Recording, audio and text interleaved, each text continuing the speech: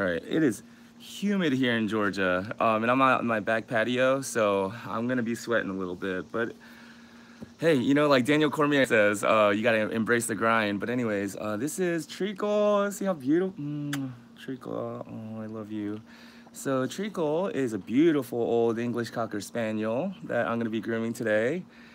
And so, what we're gonna be doing, oh, and a shout out to Banix. Banix sent me this awesome shirt here. And we actually have to buy some more Banix. I'm running low, but Banix is especially good if you're dealing with hot spots, ringworm, you know, anything, ear infections, anything that's bacterial or fungal related, which is pretty much everything that's gonna bug the skin. Banix is, I love Banix. And I don't get paid anything, you know, I love them, they love me. What are you gonna do? Anyways, so what I'm gonna do is really, you have several options. You can start out with the Greyhound comb. You can start out with the Coat King. This is really like an undercoat removal, undercoat rake. But anyways, also I have this for the ears because the ears look, see that? Very matted and tangled. It makes her feel uncomfortable, so she's gonna turn around. But that's good though, because it gives me this angle. You can also use a pumice stone to, so you hold it tight, and so you hold the skin tight, and you go behind where you're holding it tight, and you pinch and pull, pinch and pull. And so this is what we're going after. See that? So this is her last season's undercoat, you know, and that's what's coming out. So you can go through with this. You can even, hey Dexter, that's Dexter. Hey, Dexter, it's not your turn. Dexter loves being groomed. He jumps on the table, so anyways. He's probably like, that's my spot. So you can go through with the comb. I like to go through with the comb first, just to kind of see what's going on. You know, just kind of go over everything. You'll see little bumps, little skin tags. And see, I'll try to bring this closer here. I don't know if you can see that, but like little crusty stuff coming out of that skin. You see that? See that? This like crusty thing right there. I don't know if you can see that. But so what we're doing is we're clearing these pores. We're pulling these old dead hairs that are bundled up together because they grow in bundles. They literally grow in units. Like they grow, it's called complex hair follicles because they don't just grow single hairs. They grow bundles of hair, like 12, 14 hairs at a time. So the dead ones, the dead bundles are the ones that are catching hair. There we go. So when you get down to the skin level, right here even, you can see this brown spot, and underneath the brown spot is, see that? A clogged pore. I don't know if you can see that. It was brown hair right there, but now that we combed it out, the brown hair is gone. See that? Not only is the brown hair gone, but the skin, the bump is not there anymore. It feels smoother. So as we're pulling, see that? I don't know, let me try flipping this. Get a better, see that? See that? All those little crusty bumps and stuff. So as we're pulling this dead hair out, oh sorry, my hands are shaking because, oh man, it's tiring, it's physically demanding. But anyways, as this comes out, right? As we get this out, along with all of that crusty stuff that's inside the skin, so along with the dead hair, all that dead crusty skin dander comes out with it, clearing those pores out. So now the skin doesn't feel as bumpy. Oh, right there, there's another one. Let me see here. So there's another one right here. See that? Little patch of crust. Oh, okay. So let me see if I can get a close up with this. Okay. So right here, you see that? So right at the skin level, there's like a bunch of crud and crust right there, right? And so what you do is you comb that out, right, with the comb, and see how it catches? It catches because that bundle is fuzzy and dead and kind of tangled up against each other. So you're using that to your advantage, and you're grabbing those bundles of dead hair and you're pulling it out of the skin, right? And as you pull it out, all that crusty stuff comes out, right? And you even go kind of this way. Oh, see that? See that? See all of that crusty stuff that just came out? That literally just came out of the skin, right? So as you pull that out, right? Now when you feel it, the skin, actually the bump is not there anymore. Oh, there's a little bump right here still, right there, but that's actually like a hard bump. And so that's more like a, you know, that's not gonna go away because that's actually hardened up. See that? Almost like a little skin tag, they call it. So that's kind of hardened up. That's been there for a long time. Oh, you can even feel that bump. So that's not really gonna comb out anymore. See, it's actually even clear. So the best we could do is just kind of clear it up like that.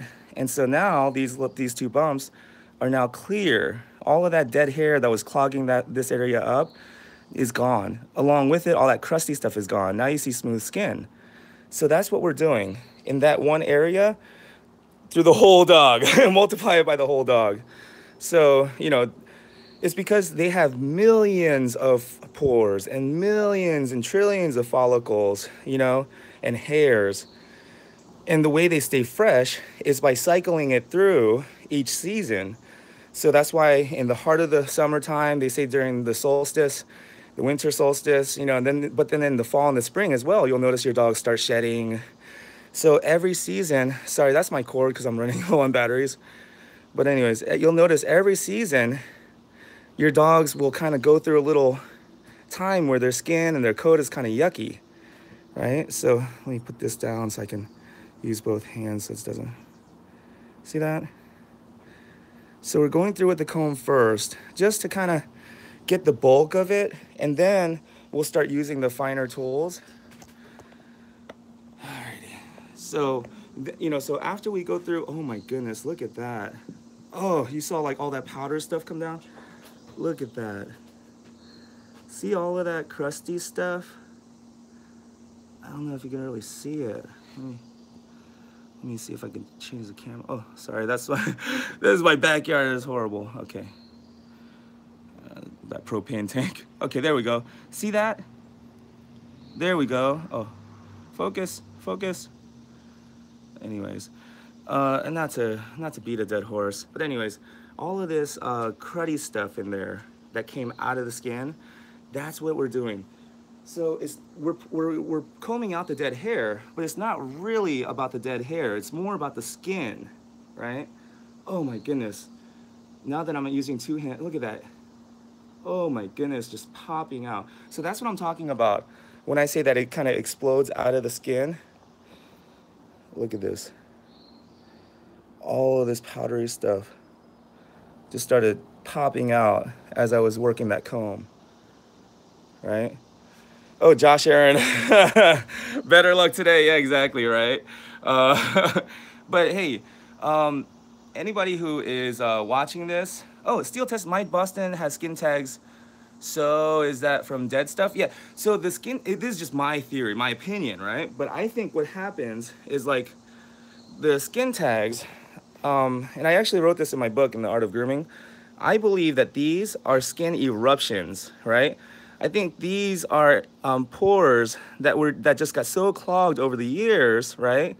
And it happens so gradually because it's all happening on a cellular level. So what I do to her today is gonna the effects actually we'll see it down the road sometime, you know, months from now, years from now, and then the accumulated effect of cellular, you know, the accumulated cellular effect over the years, I believe causes the pore to actually to erupt out, right? So I feel like this is a skin eruption, and it, you know, hardens, you know, kind of hardens up, turns into dead skin, and then you get this skin tag. But it happens over time, so slowly.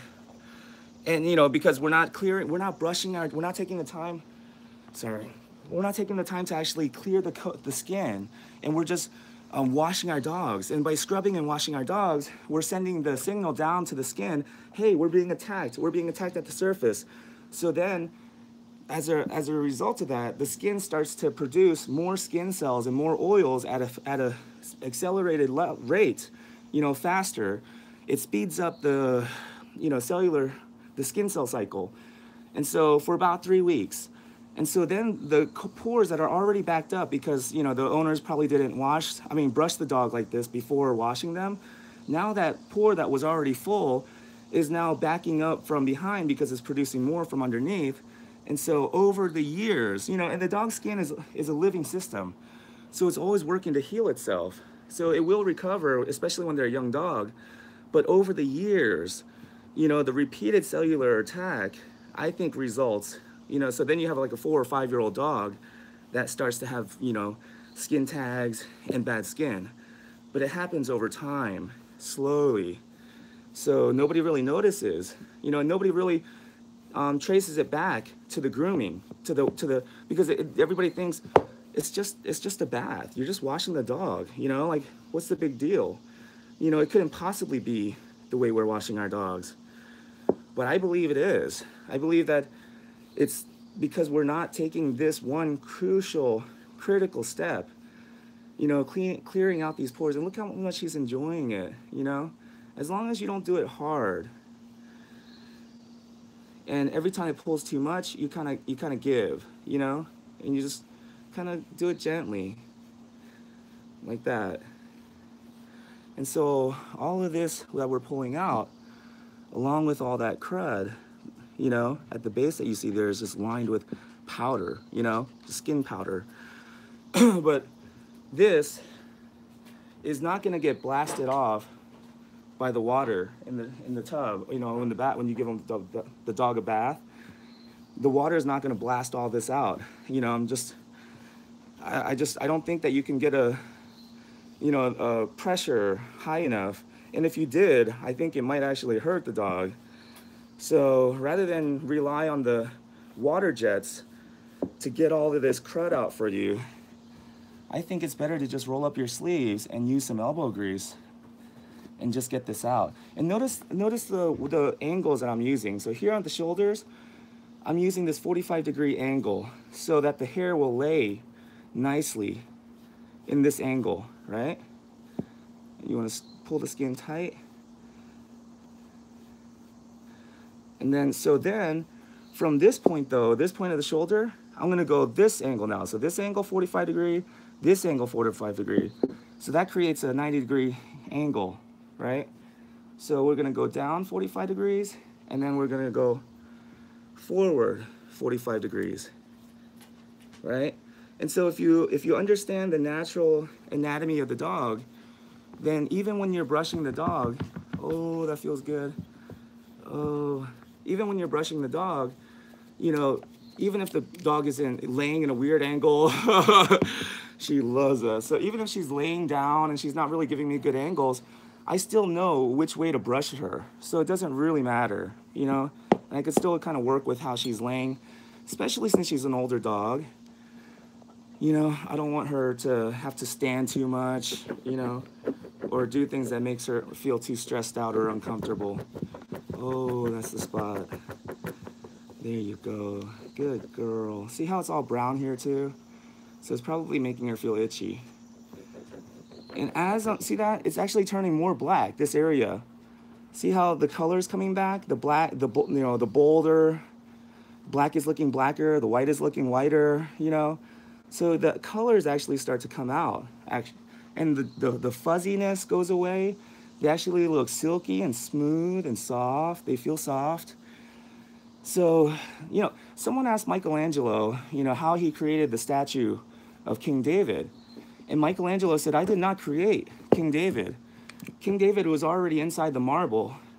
I just had to chisel away the excess. And I think that's how a true artist approaches everything. You know that I am not creating this beautiful dog here. See how beautiful that hair looks now? How it lays? I did not create this. This was already here underneath all of this. I just had to chisel away the excess. And then you have this beautiful, comfortable dog. So as an artist, I believe that my job is not to focus so much on the haircut and to try to create a beautiful dog. The beautiful dog has already been created for us. We just have to chisel away the excess. So it makes the job of the artist very simple. Simple, not easy. And that's the difference. You know, this is very simple to understand. I'm not explaining like, you know, astrophysics, you know, like, you know, hard to understand concepts or theories. This is just very simple. The pores are clogged because it's summertime. The coat's going through a change, and it needs room to grow its new clothes for the new season. And so before I wash, I'm gonna remove all this dead coat. It's very simple, but it's not easy. It requires your time, your energy. It requires sweat. So I'm holding this side tight like this from here, and I'm pulling. There we go. Good girl. See that? And now here even, it's looking blacker. It's looking black, and that's looking white, you know? And it's laying nicely. So here, 45-degree angle forward, and then back to 45-degree this way. Diagonally. Down the body, 45 degrees. Oh, please link the comb. Oh, Steel Texas Scale. Okay, what did she say? Man. How do I see the chat much? Okay. Steel Texas out. That looks like a pimple, not like what my dog has. Just thought it was because he's 13 years old. He has chronic Dematting. So quite possibly root cause. Josh Aaron, drink some water. Oh, thank you, Josh Aaron. Josh Aaron, thank you so much, man. You got my back, bro. Seriously. Gorgeous, please link. Oh my goodness, I'm not gonna report that. Why would I report that?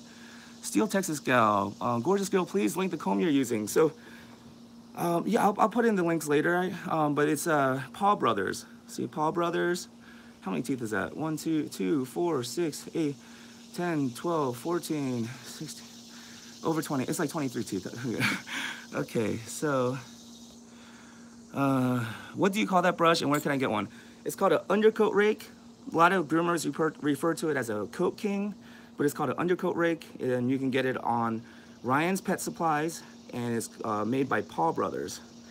Or you can order it off of Amazon as well. And I'll put the Amazon link on later. And if you click that link and you buy it off of Amazon, I get a little bit of, no, I was kidding. I'm sorry about that. I was joking. People who don't really know me, I was just joking. Man. My wife is constantly telling me, like, stop telling jokes to the customers, you know, you're not a comedian. I'm like, yeah, I know. I told this one guy one time, he was coming to, sorry, I'm working here. This one guy came into our shop and he was like, oh, can I use your bathroom? And I was like, yeah, it's down the hall to, it's the last door to your right. And then as he was walking back there, hey. As he was walking back there, I say, hey, never mind the doggy porn in the bathroom. And I thought I would get a laugh or something. Nothing. Silence, right? And then I hear the door close. I was like, oh no, you know? Then, Angel. So then I was like freaking out. And I was thinking, should I? Because there's a lot of grooming magazines in there, and dogs were like painted up, and you know, there could have been a misunderstanding. So I told the guy, well, I was like thinking to myself, should I wait for him outside the bathroom, you know, put this dog down and explain that I was just joking? But then I was like, that would make it look really weird and suspicious, like I really have something to hide, you know, like I really am into doggy porn. And I was like, oh my God, I shouldn't. But anyways, so lesson learned. I just, you know, like he walked out, I didn't say anything, and I just said like, have a good day. And he didn't even look at me, and he just walked out. So there might be a guy here in Atlanta who thinks that I'm into, you know, doggy weird stuff, and I'm not. So lesson learned, don't joke about things like that.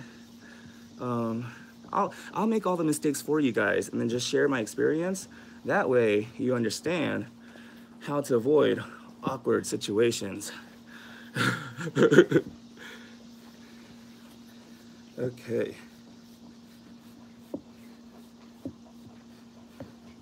Alrighty, and we can't lie. We have to actually go through the coat and do it, and it takes time. Alrighty. But I understand that she is older, and she's a pet dog, so with her, I don't do too much. You know, I try to limit the time that I spend doing this, even though I know it's best for her coat, for me to go through thoroughly and do everything, you know. Because of her age, I have to consider, you know, the time. And also I have to consider that I am going to see her again. And, you know, whatever I don't get today, I can always work out next time. Because again, you know, the hair I'm brushing out today, it takes a while for that to get replaced, to grow back and replace it. So in that meantime, the hairs that I didn't get, you know, they would have been pushed out a little further, you know, a little easier to brush out next time.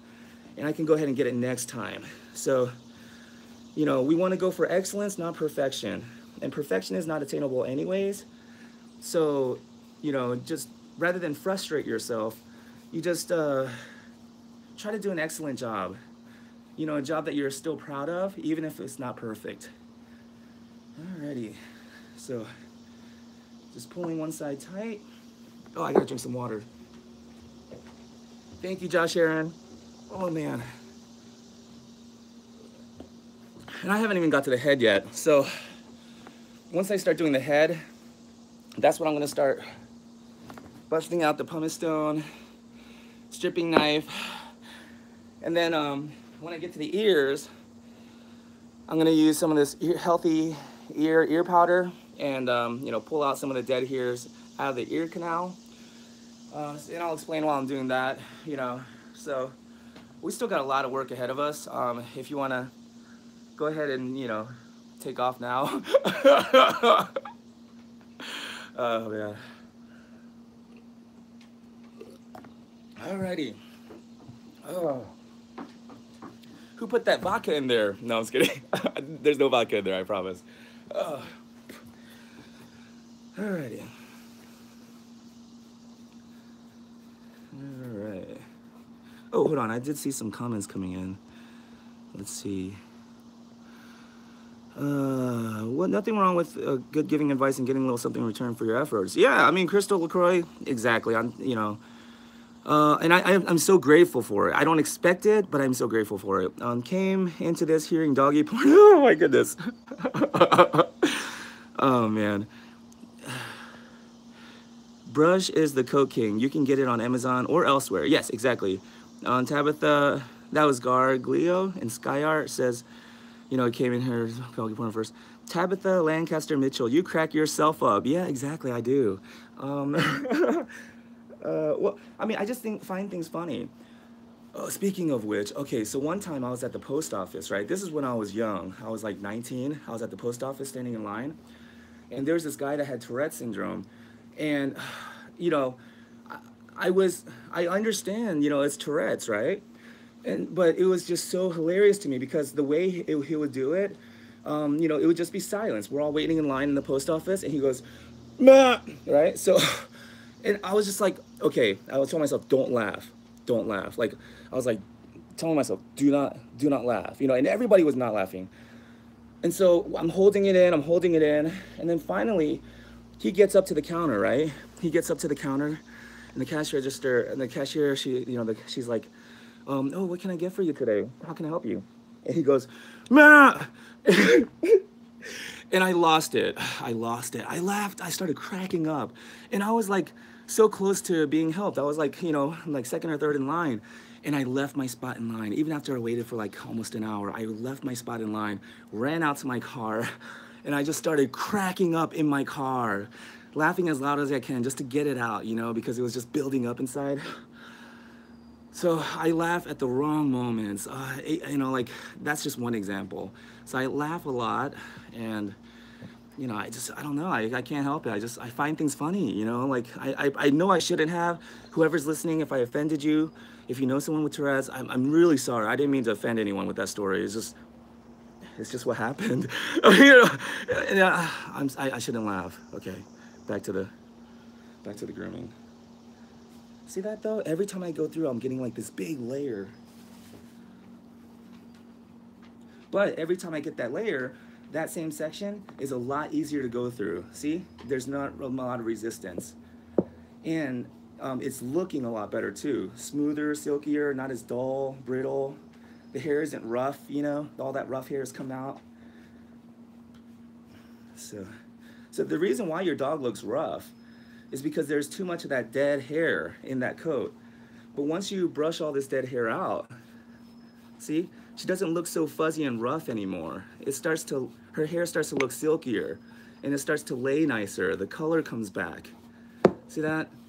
So we don't have an old dog with dull coat.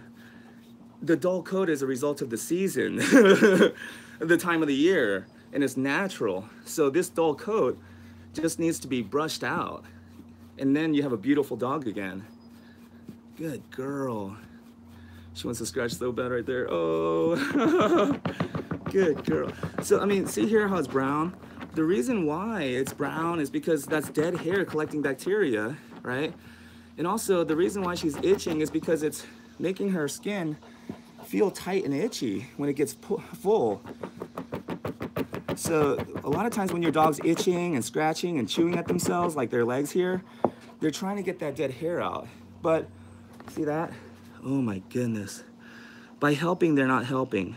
Because by introducing their saliva, now it's wet, their saliva has bacteria, and you know, bacteria starts to grow, it starts to get brown. So by helping and chewing her legs like this, see how she's moving it away? So it's uncomfortable. I feel the bumps too. So by helping, they're not helping, you know? So we just have to take it into our own hands and just go ahead and get it out for them so that they don't have to mess with it.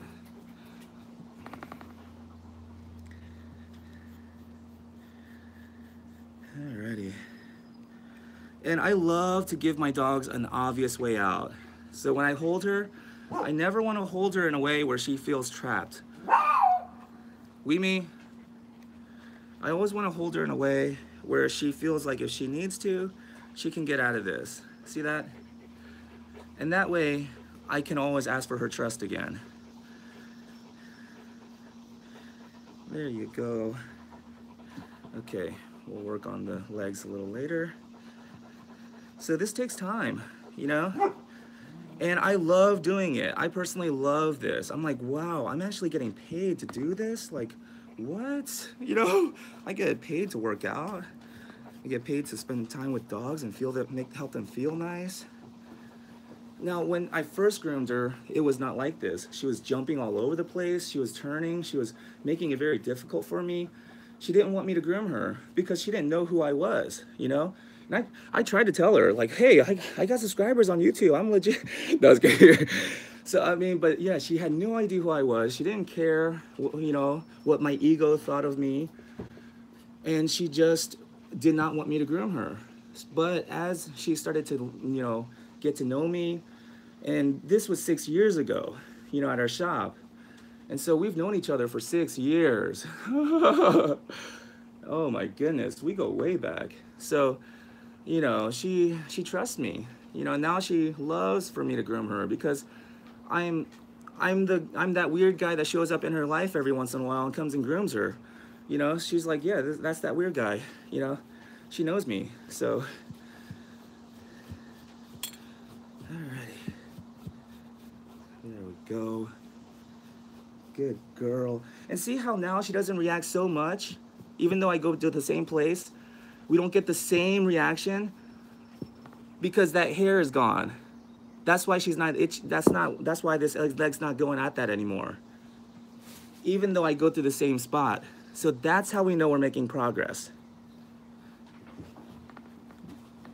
Okay.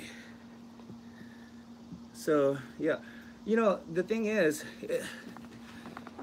I feel like Michelangelo, when he said, if people only knew how hard I worked at my mastery, it wouldn't seem so wonderful after all.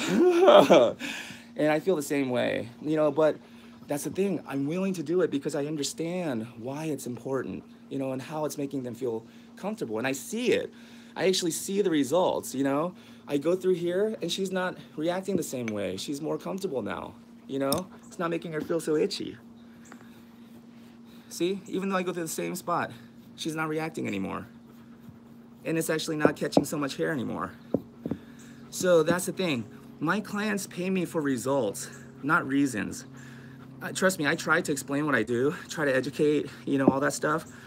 They just, I feel like they are listening, but they can only retain so much, and so they forget. And it's just not on the top of their mind, and they're not going out and teaching anybody else what I just told them about their dog's skin, and you know. So I don't really expect it from my clients anymore to understand what it is I do, you know. I just give them the results, and they pay me for it, you know. And if I gave them a reason, you know, why their dog doesn't look the same as it usually does when I groom them, and why it's different this time, I don't think I would get paid anymore. You know, not the same anyways, you know. I get paid for results, not reasons. Okay, how do you know when to stop brushing? There are always hair coming out. No, the hair actually slows down, TG. It actually, like I said, once you brush all this out, it takes a while for the hair to actually grow this back. See how long it is? So it does finally slow down. It just feels like forever. But it's actually only about an hour and a half, 2 hours, maybe 3, sometimes 3, because it's during the summertime and we're going through a coat change. But and so that's the thing. I know when to stop when I'm seeing results. See, she's feeling more comfortable. The hair feels softer and silkier. So when I see results, that's when I know when to stop. And I just go. So I brush until, you know, I just brush until. Okay. And I keep moving, you know, because you can always come back to an area. But you don't want to overwork an area, you know, and overstimulate it. Oh, thank you, Trick. Thank you. So you can always come back to an area.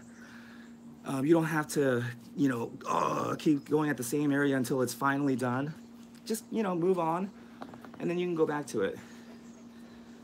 Okay. Banix, thank you so much for the shirt, by the way. This is a quick dry shirt. Oh my goodness, the material. I can't say enough good things about Banix.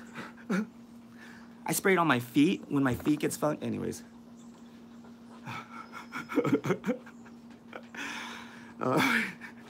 One person told me, I can't believe you have any subscribers at all. And I told them, I can't either. You expect me to disagree? Like, oh man. Oh, did I miss any comments? Let me see.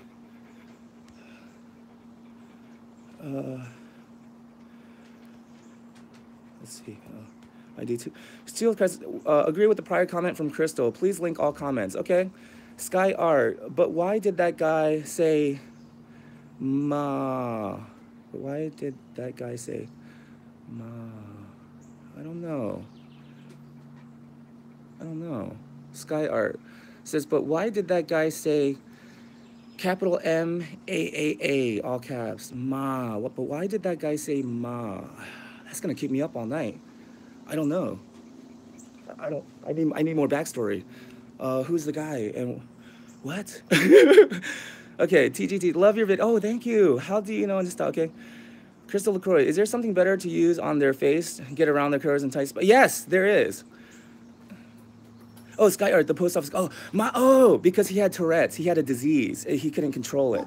So every once in a while, he would even look around. And that's what made it more funny. Oh, man. That's what made it more funny, was because he was aware of it. And he would go like, ma, right? And then he would look around. And I try not to make eye contact. I just breathe. You know, I was like, just breathe, and don't laugh. Just breathe, you know? And then he would do it again, ma, and then he would look around. And I was like, do not laugh. You know, I was like, do not laugh. And then he went to the counter and the lady asked how she could help him.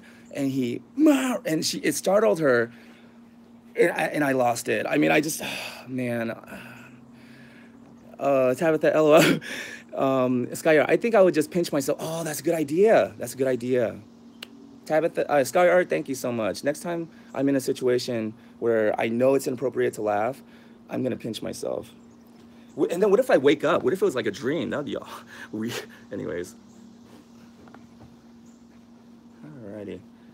So we're almost done with her body. You know, I've gotten her chest, I've gotten her shoulders, I got her back area, her, you know, working on her mid-back here on this side. And then we'll work towards the back haunches, you know. Skyart, can I pinch you? I gotta charge extra for that. No, I was kidding. I'm just kidding. Oh, man. All right. Oh, she's going with the leg right there. Oh, that's a feel good spot.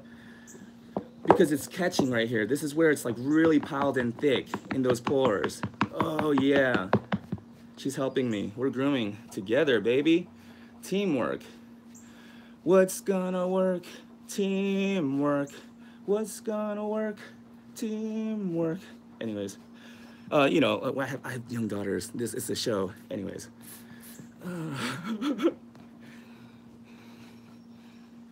Okay.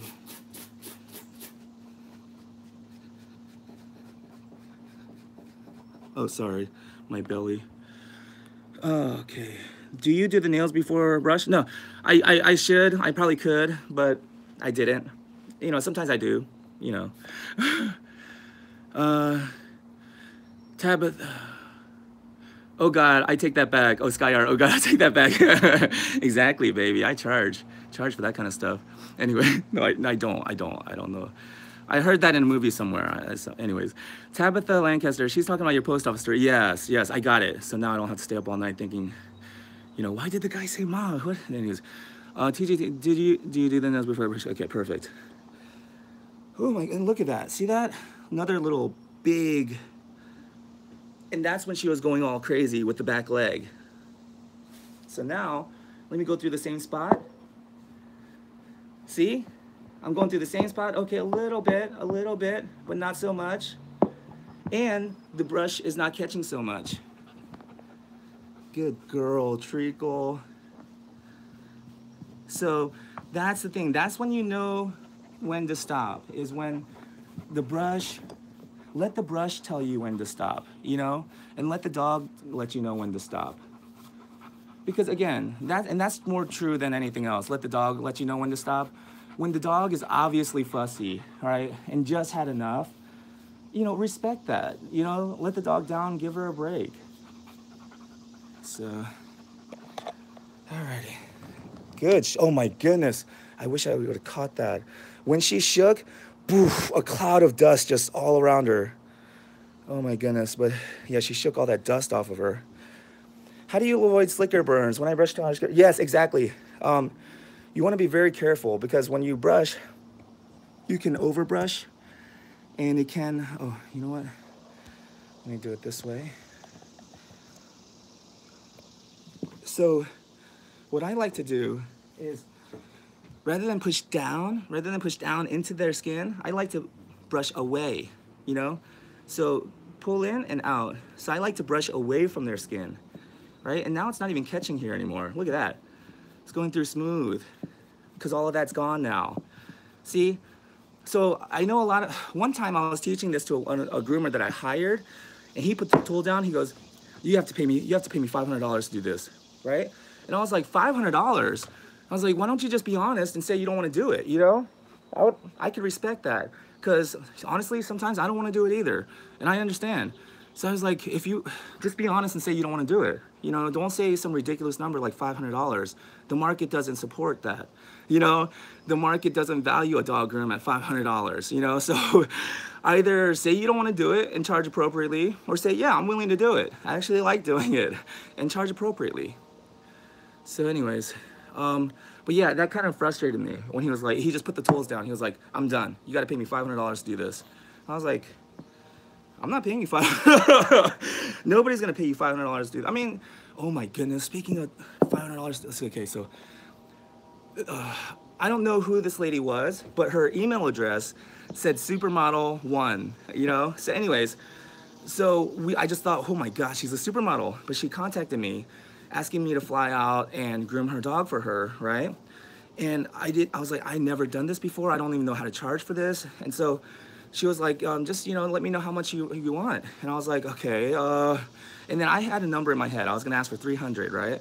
But then I didn't want to offend her if that was too high. So I was like, I have a number in my head, but if I say it, I don't want you to feel like, you know, offended or anything, or, you know, I was like, or get the wrong idea. So I don't want to say the number. I was like, you know, do you have a number in mind? Maybe if you tell me yours, I can see if I'm in the ballpark or not, right? And she goes, I don't know, 1,000? I was like, 1,000? I was like, I'll be there tomorrow. No, I was kidding. It didn't work out. My wife, you know, my wife didn't want me to go. So anyways, I didn't go. I didn't do it. But it was an eye-opener. I was like, what? I was scared to tell her 300. And she says, I don't know, 1,000? Like, it's no big deal. I was like, oh my God, 1,000 for a dog groom? I guess, but I mean, honestly, I would do it for free. This is fun to me. Oh my goodness. And the fact that I'm the one that gets to do this for Treacle and help her feel better, you know, spend time with her, quality time. Who gets to spend this kind of time with the dog? This is so intimate and interactive. You know, like nobody spends this kind of time where you're all up in there, you know, this kind of intimate, close time with the dog for hours. A lot of people don't get to do that. I do, you know? Okay. Skyart, try using a gentle pat and a pull method. Yes, exactly, pat and pull method instead of longer strokes and pulling. Crystal LaCroix, perfect. Nikki Hammond, I have a rat terrier that's shedding like crazy. What's going to be the best tool? As odd it is, find it harder to work on her than my, yeah, exactly, on your shit. So on a rat terrier, you could use like a rubber curry brush. You can use one of these undercoat rakes. You can use a slicker. Oh, where did I put it? I think she's sitting on it. You could use a pumice stone. Oh, there it is. Oh, sorry about that. You can use a stripping knife. So those are all good tools for the rat terrier. Skyer says people there can choose what they want to do as a groomer. Yeah, exactly. Want to do as a groomer? Yes, everybody has a choice, I think. Skyer says, thanks, Crystal. Nikki Hammond says, okay, great, thanks. Perfect. So let's get the chest a little bit more. And see, it's like, especially around the throat, you don't want to go in. It's more a pat and pull method, like Crystal LaCroix says. I like that, pat and pull. I'm going to use that as the way to describe things from now on, the pat and pull. I was like, you know, you want to do this, you want to do this, you know, trying to like show you sign language or something. Pat and pull, that's perfect. See, pat and pull. And you want to pull the other side of the skin tight. So by doing this, even if I didn't wash her and I just returned her back to her owner, she would smell a lot less. Because I got all of this hair that's holding on to the smell, I'm pulling the smelly hair out. So the hair that's left isn't gonna smell so much. And then after I wash her, she's really not gonna smell. And that nice, fresh dog, you know, non-funky smell will last for weeks. Some of my clients tell me it lasts all 6 to 8 weeks, you know, in between grooms. A lot of them forget that I'm even coming because they say that their dogs just still look so good even after 8 weeks. They forgot that it was time for a groom. So, you know, the proof is in the pudding. Again, you know, the marketplace, which is also called reality, which is also called real life, the marketplace pays you for results. They don't pay you for reasons. Oh, and here's how the way Jim Rohn puts it. The way Jim Rohn puts it, you get paid for bringing value to the marketplace. And he says it takes time to bring value to the marketplace. Like right now, it takes time. But you don't get paid for the time. You get paid for the value. So You have to understand what is the market value for my service. And then you could even look at the high end and you can say, okay, so if I wanted to provide a service that is hard to replace, that it's gonna be difficult to find somebody else to replace me because they're gonna have to be willing to do what I do and they're gonna have to be willing to match my price. So if somebody wants to take my client from me, they're gonna have to be willing to sweat the way I sweat and match my price. And if they're willing to do that, then hey, mad respect, bro, come at me, you know what I'm saying? But, you know, yeah, you have to respect the marketplace and how they value your service. You can't charge $500 unless the market values it at that, you know? And you know, like I just gave you my story, the example, obviously there is a market for that. People are willing to pay $1,000 for one groom, you know?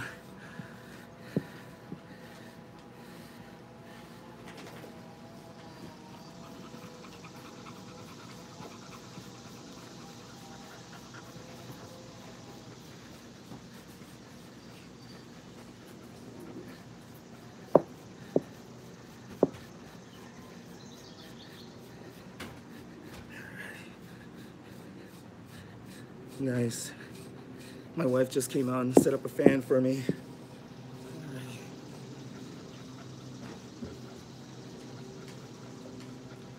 Alrighty, so most of her body now is done. Her midsection here too, on this side, still catches a little bit, but there's not that reaction anymore. And see that? When I felt that it caught too much, I just backed off, you know, rather than yanking too much. And when you back off and just kind of tap at it like that, just tap it, it actually comes out a lot easier. It's really not about force. It's just about, you know, persistence, not about force. Oh my goodness, wow. A bunch of powder just popped out right there out of her skin. Oh my goodness, that's awesome. Okay, so now let's work on her backside.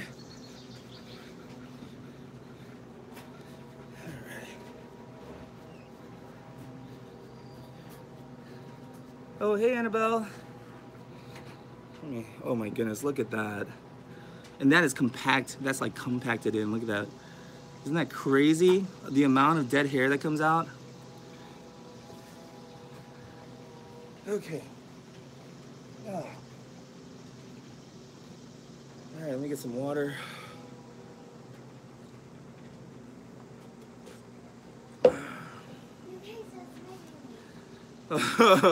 Yeah. Let me show my daughter Annabelle. Hey Annabelle, what are you supposed to be studying right now? Aren't you homeschooling? What's your study right now? Huh? You're in no, I know if you're in first grade, but what are you studying right now? Spelling, math, history? Spelling right now? Okay. Anyway, oh my goodness, she reads books like it's nothing now. She read me a book about what is it about? The Komodo dragon. They lay eggs. Anyways, so, okay. So that's all good. It's all good. Oh man, and you don't want to forget the tail. Oh, sorry. You don't want to forget the tail. The tail is easy to forget and overlook, but the tail is also the area where I see the most like cruddy spots, you know, like cruddy areas of the skin where it's all scabbed over, because there's not a lot of skin there, I guess, you know, not a lot of space in that skin, so it just gets crusty easier. And see that? Well, that's coming out of her tail right there. So, alrighty.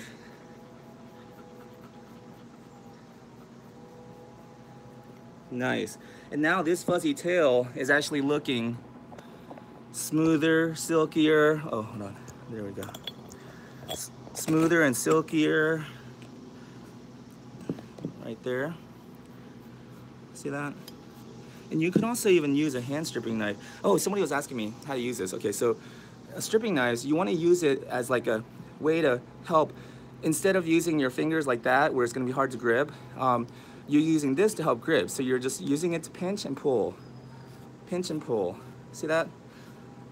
Pinch and pull. And you wanna lay it flat against the skin, like that.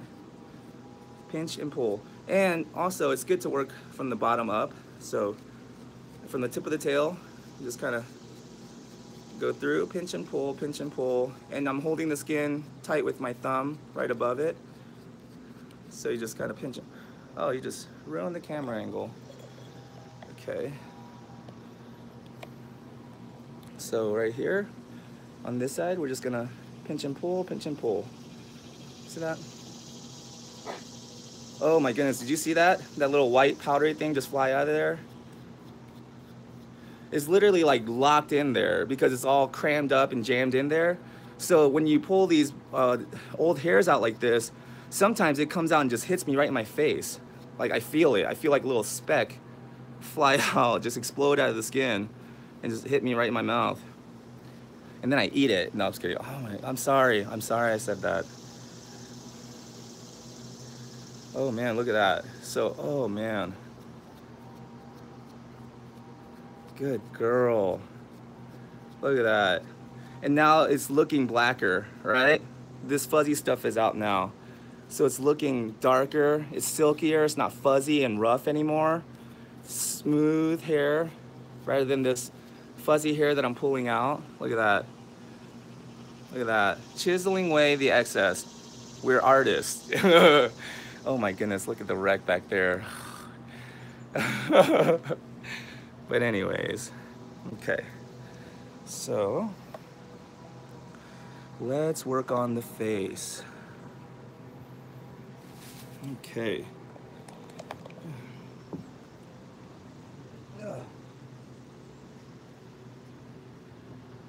Okay, so, oh, sorry about that, Dexter. Let me turn the screen. Okay. Are there any comments that I missed? Let me see. Okay, no comments. Perfect.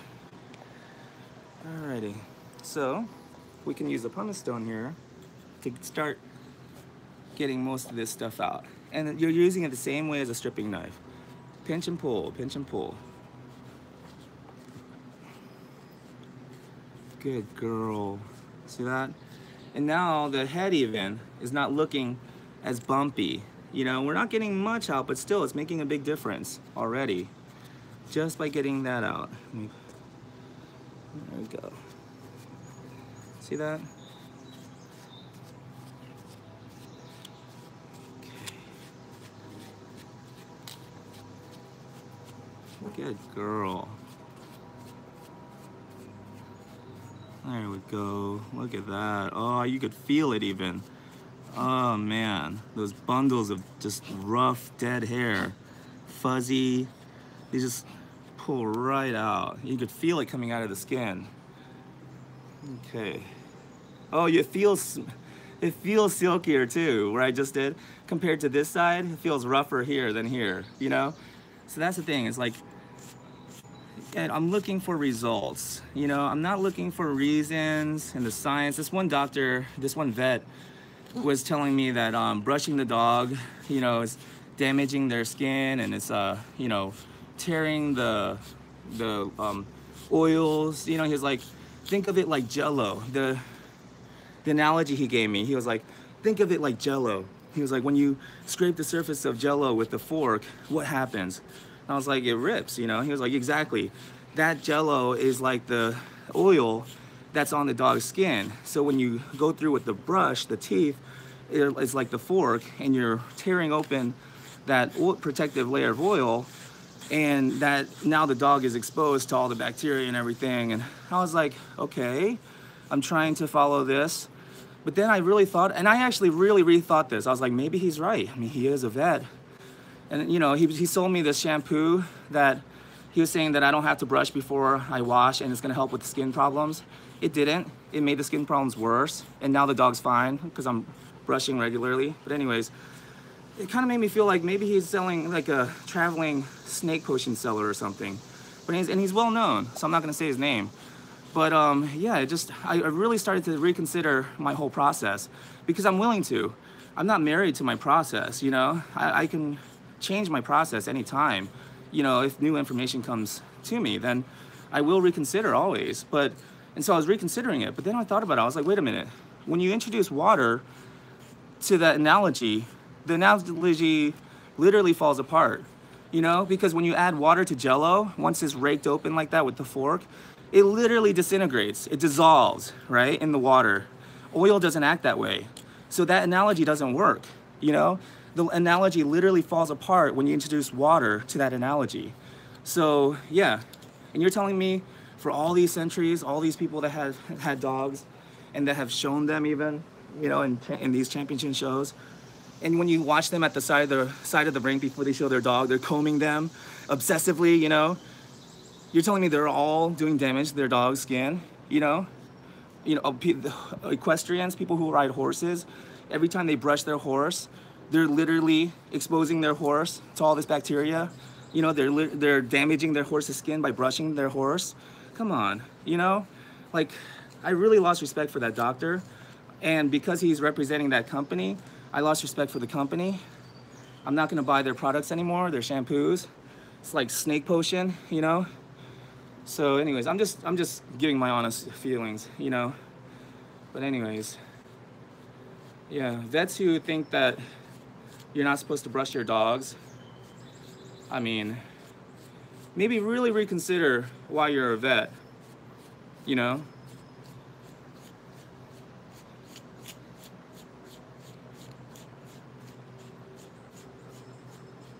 Maybe I shouldn't have said that. Maybe I went too far. I'm sorry I said that. Did anybody comment? Like, oh, okay, good.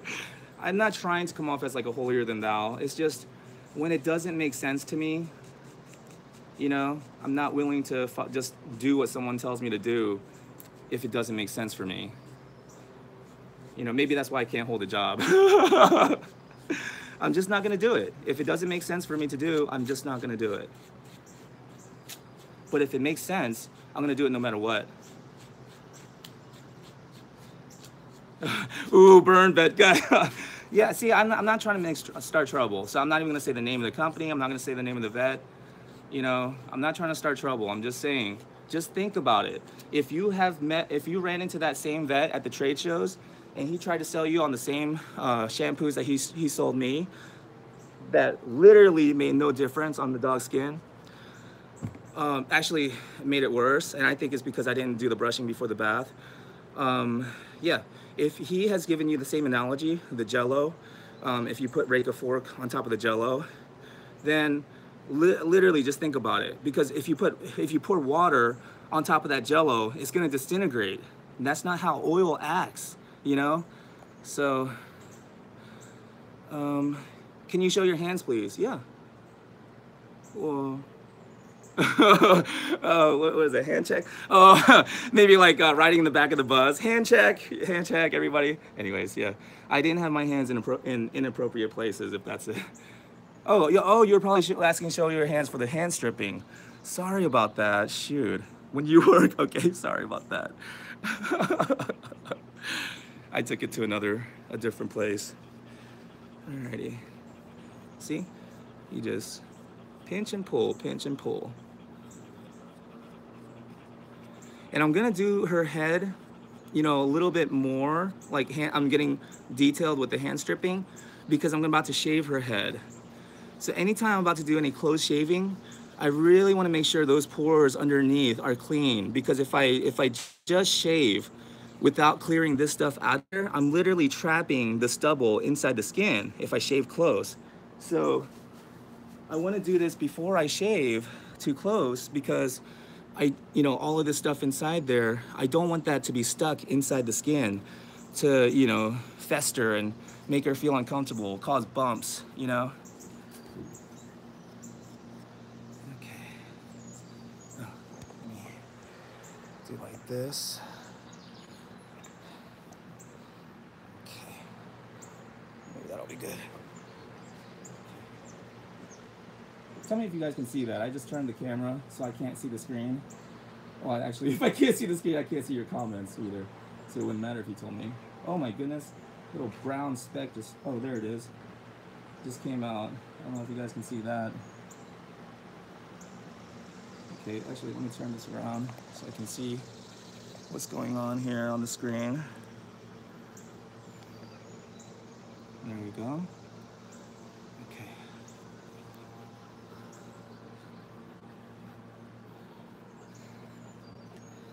Okay. See, and now it's looking much smoother. The color's there, silky. And so when I use it without pinching and pulling, I'm laying it flat against the skin so it doesn't really scrape. And so you see, it just kind of goes through smoothly. And then for the face here, you can use another stripping knife called the face, for the face stripping knife, right? And it's like a little triangular shape. So this you can use here. Let me show them the treacle. There you go. She's like, no. Okay. Let me get a better angle here. There we go. So for the face here, you can use this to go through. See that? How it just kind of fits nicely for in between the eyes there. And you just pull that out. See all that coming out? Good girl. Oh, I'm sorry. It's making you feel uncomfortable. There we go. There we go. So she has the obvious way out.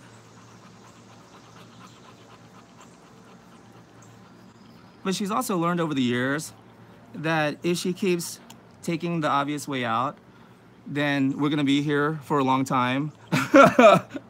So she's learned, like, even though it's uncomfortable, I'll just kind of deal with it. Here we go.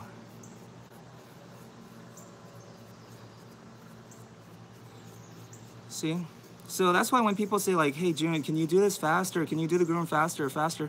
I'm just like, how much faster do you want me to do this? You know, like, I mean, I always tell them, like, I'll try, you know, I'll do my best to try to keep the time down. But I mean, how much faster do you want me to do this? You know, oh, right there. See this brown spot right there? That brown dull patch of hair? Oh, sorry about that. There we go. Look at that.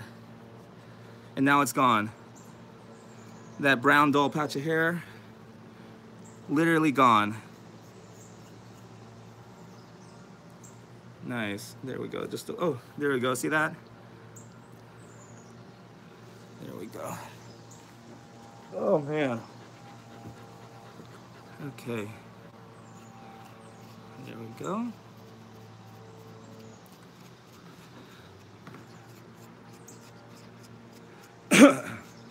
So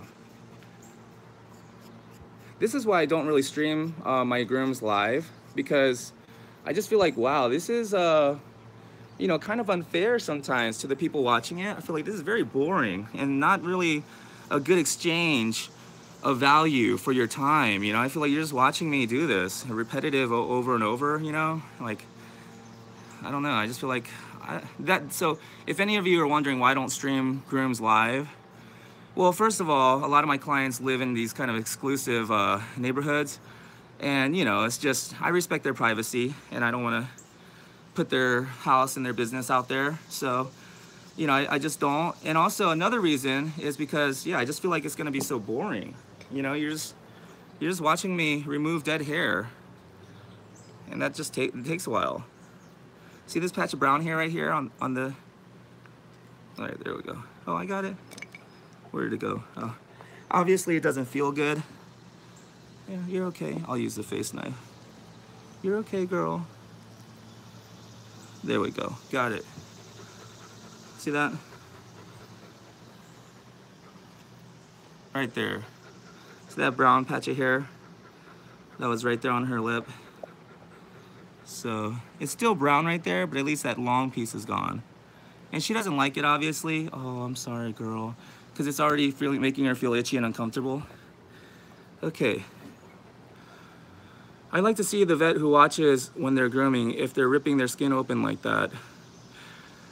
Skyheart, my boss asked me not to untangle. Oh, okay. Skyheart says, my boss asked me not to untangle and brush out the dog before the bath. She just asked me to put a lot of conditioner and tangle her after the bath. Is that method right?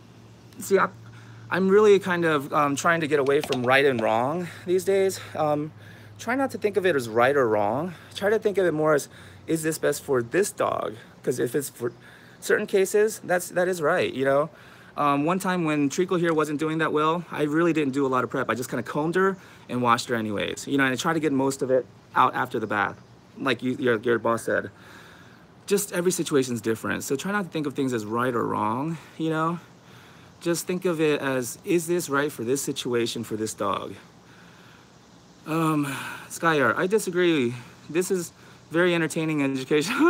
Thank you, Skyart. All right. Alan Powell says, not boring. Jerky cooking, dog not here for an hour. Okay. Crystal LaCroix says, Skyart conditioner helps for the mats, but doesn't do much for the pores. Exactly. And that's where a lot of the skin exactly is coming from. Breaking up the mats before the bath does help get the water into the skin, because as you're breaking up the mats and as those dead hairs are coming out of the skin, that crud and all that cellular debris, all that skin dander is coming out of those pores as well, like you saw here. She does that for all dogs. You know, again, I don't want to say she's right or wrong, or I'm right. I may be wrong, and I'm open to that. That's the thing. When the vet told me I was wrong, I was completely open to it. I didn't argue with him. I listened to everything he said, and I went home and I really considered it. And I even talked about it with some other friends. I even talked about it with my wife. I was like, maybe I should just redo my whole process and not brush before the bath. But then I really thought about it, and I was like, wait a minute. And he's selling this product hardcore. You know, he's really pushing this product. It makes me feel like maybe he's not so genuine. Oh, why did I do that? Okay, so that's that. Now let's do the ears. And we can go through again a little bit with the pumice stone just to make sure we got those pores clear. See that with the pumice stone? You can kind of use it like a brush. There we go. Because the more we get out now, the easier the bath's gonna be, the cleaner she'll be, and the faster she's gonna dry. Because this dead hair that I'm pulling out, it absorbs the hair and it holds on to it. I mean the water, it absorbs the water and holds on to it. And so it actually takes a lot longer to dry. And even though they seem dry, when you start to dry another area and you look back, like at this foot, you move on, you look back at it, and it looks wet again. You know, it just feels like it takes forever to dry because all of this dead hair is still in there. But when you brush it all out, or not all of it, but when you brush a lot of it out, it just really cuts down on that drying time as well. All right, speaking of drying, my little force dryer gave out. Well, the high switch gave out, so now I'm working with just the low power. But I've noticed that even with the low power, it's not taking me that much longer to dry the dogs because I'm spending this time getting all of this dead hair out. Look at this, it's just falling to the floor. I'm getting this out, you know, and so it's not taking as long to dry her after the bath. Oh, what a lovely doggy. I adore home. I love spaniels. Oh my goodness. Isn't she so beautiful? She's like, oh, stop talking about me. Don't be modest. Don't be modest. Anyways. Okay, so we went through with the pumice stone. Got a lot of this out. Went through with the stripping knife. Oh, that's the spot right there? Okay. Gotcha. Alrighty. So yeah, I really am a fan of just letting the dog get comfortable, you know, not tying them up, straining them, you know, like, you know, stressing them out too much, especially as they're older. I don't really ask her to stand too much. So, there we go. Okay. Okay, good girl, right there. All right, I see that brown spot. Okay. Oh man, her breath. So here's an interesting little thing going on. Oh, sorry about that, guys. That was like are you going to shave the back of the dog? Yes, I am. So yeah, because with Treacle here, which they want low maintenance, we shave the head, we shave the top of the ears, you know, keep the bottom of the ears long, like, you know, spaniel ears. And then we do the back, the spaniel pattern on the back. And I also kind of do, you know, do a little bit of a trim on the body and the legs. You know, so we trim the legs as well.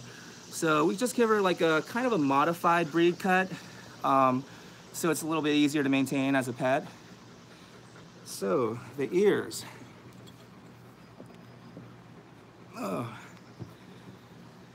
Alrighty. Excuse me while I wipe some sweat. Okay. So the ears. What I'm gonna do is, because I don't know if you can see, there's like a lot of matting here. Like, see that? Look at that gnarly mat, right?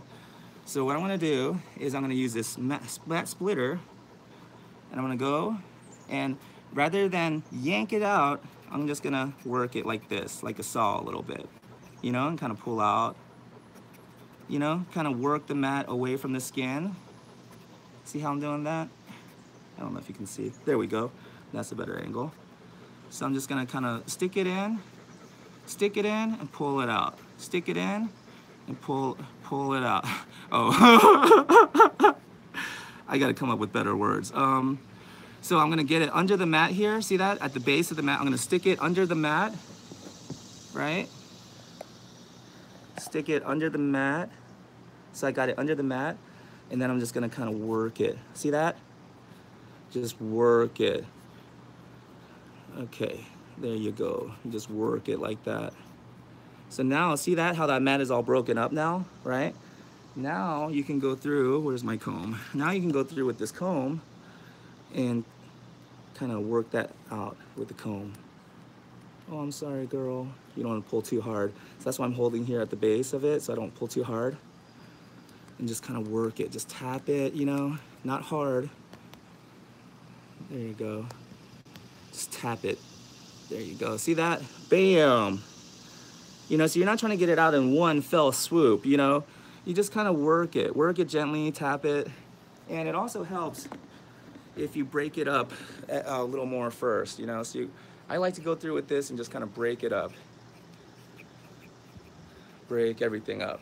Now, let's say that you don't have mat splitter, right? Let's say you don't have this tool, this nifty little tool here that I really love, because if you notice the blade's right here on the inside, so here, it doesn't hurt the dog at all. See that? So you get under the mat and it just helps you break it up as you pull out, right? So let's say you don't have this nifty little tool here. Okay, what you can do is get your scissors, right? And here's my Red Robin shears. Oh my goodness, Robin Stolen sent me these shears of hers, her personal shears. When my tools got stolen out of my car, she overnighted it to me in a snowstorm. She drove out in a snowstorm to send this to me. So anyways, you can get your shears. They might not be as special as my Red Robin shears here, priceless, but you know, not everybody can have luxury equipment like I do, you know, because I'm Gene the groomer. So, so anyways, let me move you a little bit here. What you can do is get your scissors, right? Open them up, right? Lay the blade, you know, lay it flat like this so the blade is away from them. Get under the mat, just like the mat splitter, right? And then you can just kind of work it the way you would work a mat splitter, in and out, you know, and you can even pull it out. If she moves or does anything, I'm gonna pull it out, because, you know, I'm gonna pull it out in a way so that if she moves or shakes or anything, there's no chance of injury. So see how she moves, I pull it out and pull it away. So, and then you go back under the mat there. And the cool thing about scissors is sometimes if you see the mat right there and you have the scissors through, you have the bottom blade through the mat, see that? You could just cut it. So the cool thing about scissors, it saves you a little time, but also you're gonna see little sharper lines in the coat when you finish. So it is better just to kind of work it like this, you know? Because when you just cut it, you're gonna get those cut lines and it's gonna show. So that's just a shortcut, but just know that when you take shortcuts, you know, you don't get exactly the same finish. And if you do, you have to work a little bit harder towards the end to get the same finish if you take shortcuts. So, but I'm not saying don't take shortcuts, you know, especially if you're running out of time or anything, you know. But today, I knew that there was gonna be a lot of hand stripping and a lot of work to do with treacle, and I know she's old and she, you know, I wanna go a little slower with her and take my time and not feel rushed. So we purposely scheduled just treacle today.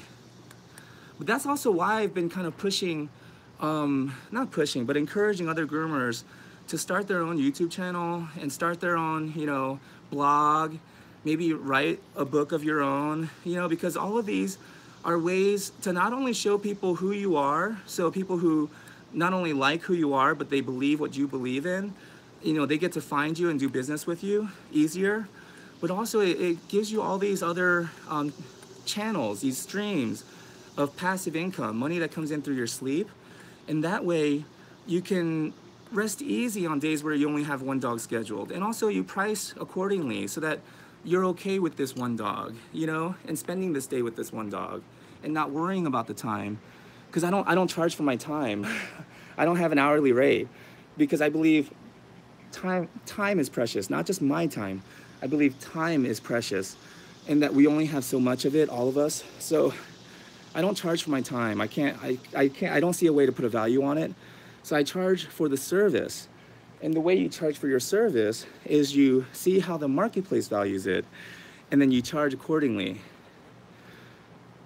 Okay, so, and the thing is, if you're not happy with how much you're getting paid right now at the moment, then all you have to do is just work on your own skills. You know, work on becoming more skillful, better, right?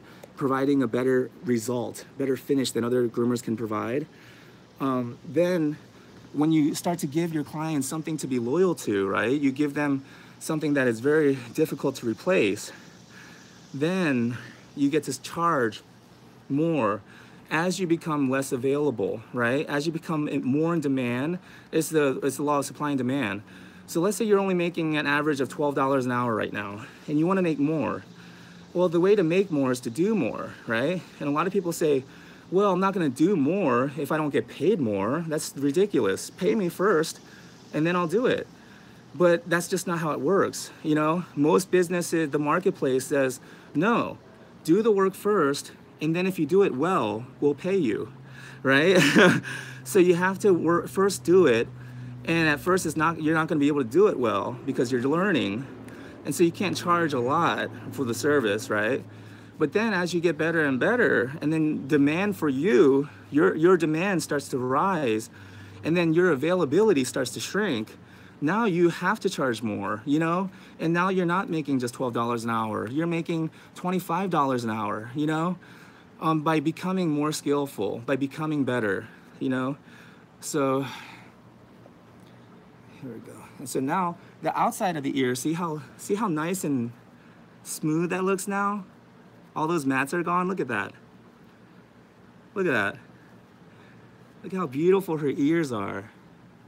Beautiful cocker ears, right? Oh, there's some more mats right there. But so I haven't done the inside yet. So the outside now is combed out, right? The mats are gone. Now we have the inside to do all those mats. So the inside, same concept. I'm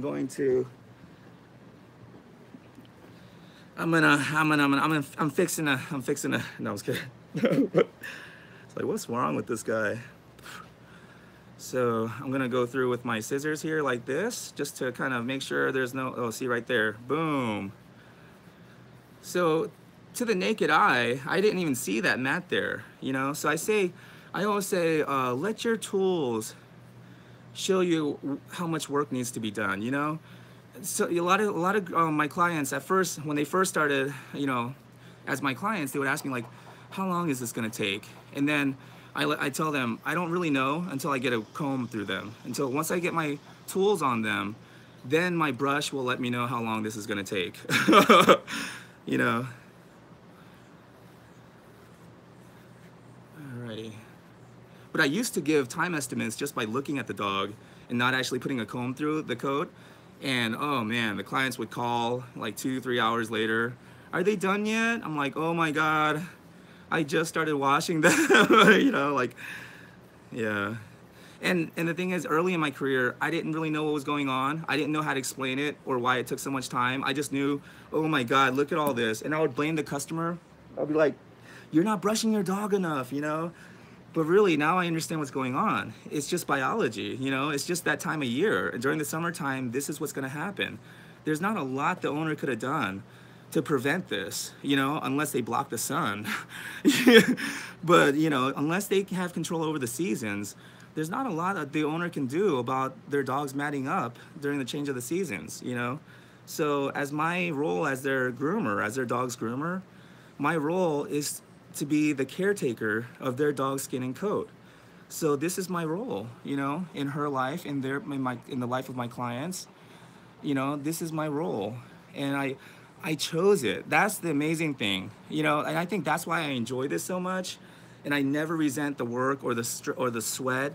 I actually embrace it, and I'm so grateful for it because I chose to do this. You know, this is something that I choose to do, and I love to do, and I actually used to apologize when I took payment. I used to tell people, like, I'm so sorry, I have to charge you for this, you know? And people are like, don't, what are you apologizing for, you know? My mentor even, he told me, like, you know, June, you're the only person I know that could get away with that. Apologizing for the price. He was like, anybody else would have lost all their customers, you know? Like, because they would have felt like something's going on, you know? Like, why are you apologizing and feeling bad? You know, it's like, it's because I enjoyed it too much. You know, I enjoy this too much. And I feel like, am I allowed to enjoy doing something I'm getting paid for? Like, is that okay? Like, I thought I had to dread it, you know? Like, I thought the biggest frown wins, right? The person wearing the biggest frown in the office is usually one that's getting paid the most, right? So I just thought, you know, that was work. You just put a frown on your face, and the more convincing your frown, the more they pay you, right? I don't know, like, so, but yeah, I mean, now I realize not only do people want you to enjoy your work, they love it when you enjoy your work, you know, and they pay you more because you enjoy it. Alrighty. And that's also why I stopped, you know, trying to educate my clients, quote unquote educate, and explain what it is I was doing, because usually I'm sweaty. And you know, I'm kind of breathing a little hard because my heart rate's up, because I'm doing something active, you know, physical activity, continual, sustained physical activity. But anyways, I'm usually breathing a little hard, I'm usually sweating. And I realize when I try to educate my clients and tell them what's going on, even if I'm just giving scientific facts, it kind of comes across as I'm resenting the work, and I'm almost blaming them or trying to make them feel bad, you know, for what's going on. So I kind of stopped explaining what I do. I just do the work, and we talk about other things. And, you know, because I feel like what happens is the analogy I like to give is that if my wife and I went out to eat a nice fancy dinner at a 5-star restaurant, and I'm just a country boy, and I've never been to a 5-star restaurant, or I think Michelin only goes up to 3 stars, so it shows you how much I know. But anyways, I've never been to a Michelin 3-star restaurant, so I don't know how to order. I wouldn't know how to eat the dish, you know? So let's say I'm doing my best, trying to impress my wife, and the chef comes out, and he's sweaty, he's breathing hard, and he's trying to educate me on how to eat this dish properly, and how I'm not eating the dish properly, and how he's sweating and working so hard, and this is his art and passion, and how, you know, I'm not respecting his work, and I'm not, you know, helping him, you know, whatever, you know, and educating me on this dish. You know, I mean, in front of my wife, I probably wouldn't say anything. I probably would just smile or laugh and just laugh it off, but I would never go back to that restaurant, you know? And that experience would have been ruined by that chef. So I don't want to be that angry chef, that sweaty, angry chef that follows the food out to the table and educates the clients on how to eat it. I just want to be the chef that creates a beautiful dish for people to enjoy however they like, you know, and that's it.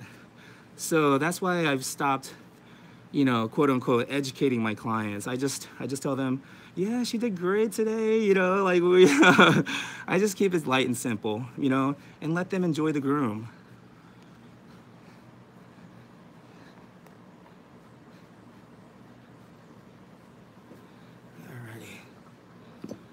Now, I like to use the undercoat rake for the ears as well, for the inside at least. And you'll notice, like, well, I saw a bunch of powder coming out the inside of the ears, crusty stuff. Oh, that feels good, huh, girl? She's leaning into it. Alrighty, so I like to do that just to clear everything out. So now, check this out. Look at all this that came out of there, right? Look at that. See how it wraps around the comb? It's because it's dead hair. And that's why they mat so easily. You can see it just clung around, you know, and matted around my comb. Because these hairs are so fuzzy. If you look at it under a microscope, it'll look like Velcro. So literally like Velcro, it'll start to attach itself around my comb. So I used to not believe my clients when they told me like, oh, my dog just matted overnight. I'd be like, yeah, right, you know? But now I understand. I'm like, yeah, shoot, my dog matted overnight too. I got a little Shih Tzu mix. Because it's this hair.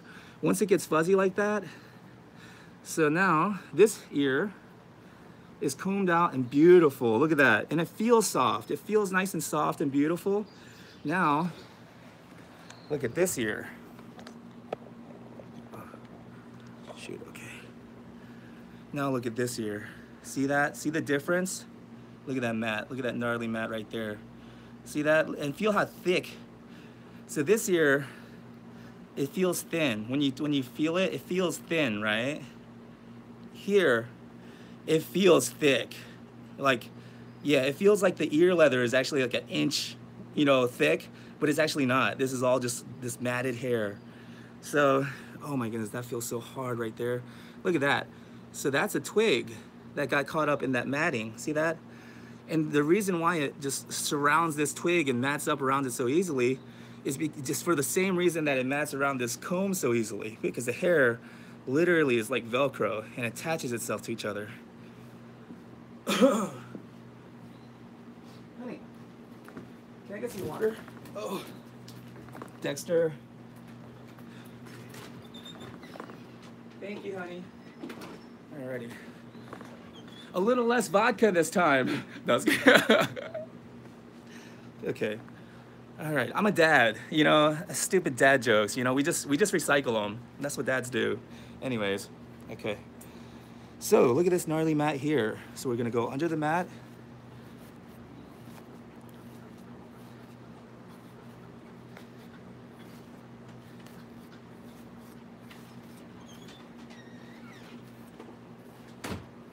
Oh, thank you, honey. You want to say hi to everybody? No. Say hi to everybody. I'm so nasty. Are you too good? Are you too good to say hi to everybody? I'm sweaty and just gross. I just don't. Oh, wow, that's cold water. Oh, man, thank you, honey. Mm. You good girl, Triple. Okay, you need anything else? No, she's feeling much more comfortable. Good girl. Alrighty. I haven't even done her legs yet. We did her head, we did her body, like her trunk. We did this ear. Look at that. Now I gotta do this gnarly ear. Alrighty. So I was showing them how you could just... mat splitter? Mat splitter? I ate it because I wanted to show the subscribers. If you don't have a mat splitter? Yeah, and my might. I wanted to show them my strength, and my real strength, and I just chewed it up. How about the thinning shears? Same thing. I just crunched it with my jaws. Don't look over there. It's a mat splitter. Okay. This will be like so much easier. Yeah, this is, yeah, I was just showing them if you don't have a mat splitter, you can use your shears to do that and just cut through the mats. But yeah, okay, but, so. I mean, but if you have the tools, I mean, why not use it though? Well, for the fans. For the fans, honey. You don't understand. Excuse me.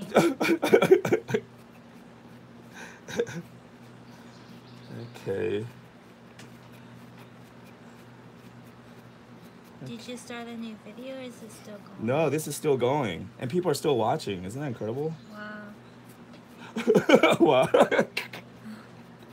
I know. Alrighty. Even after the Tourette's story, I told the story about the guy with the Tourette's at the post office, and they're still watching. Oh, wow. Yeah. Oh, no. She's on the cord. Oh, it's okay. She's reacting a little bit because these mats were so close to the skin, and it was pulling at the skin, probably already irritating and making it feel uncomfortable. So when I go through and I'm kind of yanking at it a little bit, tugging at it, it's obviously going to make that sore area of the skin feel even more uncomfortable when it's already uncomfortable. So that's why when they move around, you just got to be understanding. I even apologize to them, like, oh, I'm sorry, please forgive me. Ho'oponopono. It's the 4 phrases in Ho'oponopono, which is like the Hawaiian art. But anyways, it's I'm sorry, please forgive me, thank you, and I love you. And so I love my job as a dog groomer because it gives me the perfect opportunity to say all 4 to the dog that I'm grooming.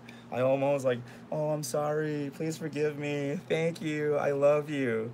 And I repeat it over and over while I groom them, especially if I'm grooming a dog that's really matted and they're kind of, reacting painfully.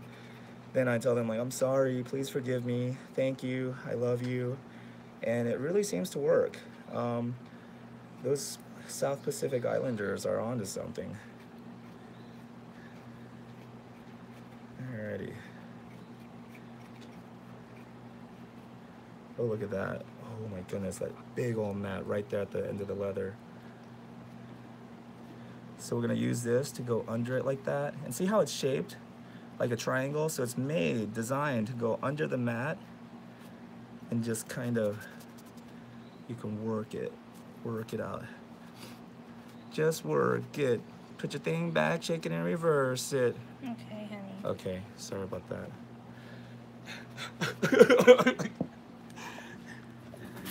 Oh, sorry about that, Dexter. Dexter wants to be groomed so bad. Sorry, Dexter. You're the cobbler's kid. No, I'm just kidding. No, you're not. He is. He knows it. Anyways, are the girls taking a lunch break? Yeah. Nice. Alrighty, so yeah, what I'm doing is just going on the inside now, working it from the inside. Look at that, all matted up. And like I said, there's not a lot the owner could have done to prevent this, unless she has control over the seasons. Unless she takes a comb and combs her every day. Every day, but come on, realistically, I'm a mom too. I do not have time to brush out, comb every out, day, weenie every day. During the summertime, during the solstice and during the coat change time, you really got to stay on top of it like every day. And it's just not possible. So I think it's practical just to kind of let it get like this, and that way we just do it one time, spend a little time, get it done one session, and then the next time it gets this bad is going to be like in the fall. And then after the fall, the next time it gets bad like that is like in the heart of winter, end of December, beginning of July, beginning of June, beginning of January. Freak. How much vodka did you put in there? I was kidding. Are you sure it's because you don't know your months? Yeah. I know my months, baby. I'm June. Alrighty.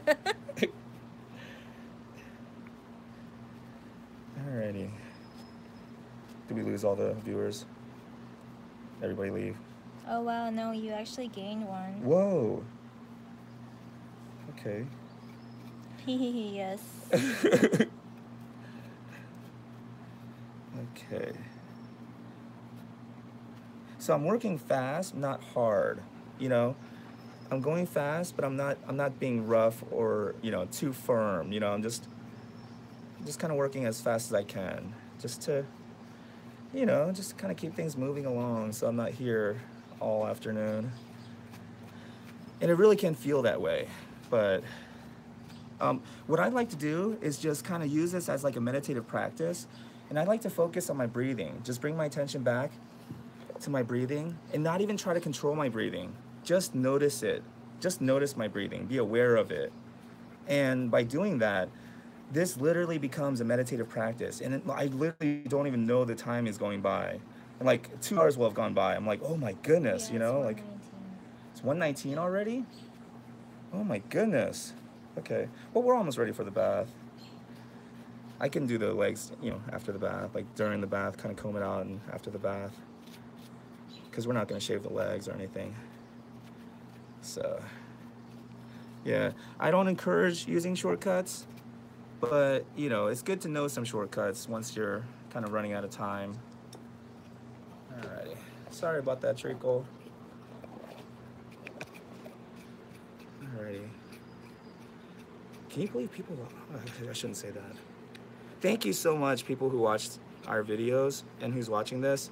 I really, you know, I tried to say this yesterday in my live feed, but I got choked up and emotional, and I just, I couldn't control it. So I kind of stopped short. But I am fully aware that all of our success, all of our subscriptions and the subscribers, everything, all of our growth has come as a result of the generosity of our viewers, of our subscribers. You know, it's like they're sharing our videos, they're telling other people about our books, they're sharing our content. You know, it's just, it's literally a result of the generosity of our supporters. That's where all of my success comes from, and I'm completely aware of that, especially because my wife and I know we can't afford to pay for, you know, ads or to promote our posts on Facebook or Instagram or anything. Like, we just don't have the funds to do that. You know, even if we did, I'd just rather not. Okay, see that? So once we've broken it up with the mat splitter, look at that. It's easy just to get these big balls out. See that? Look at that. And I'm using the wide side of the comb first, and then I'll go through with the finer side. And when I do, I'm gonna flip it like that. Do you see that? So you gotta flip it like that if you wanna be a professional. Oh, sorry about that, honey. Okay.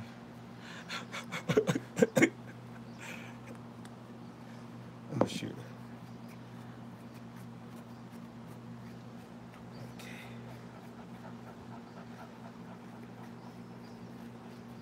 Alrighty, you wanna just go back in? You can just set up the stand.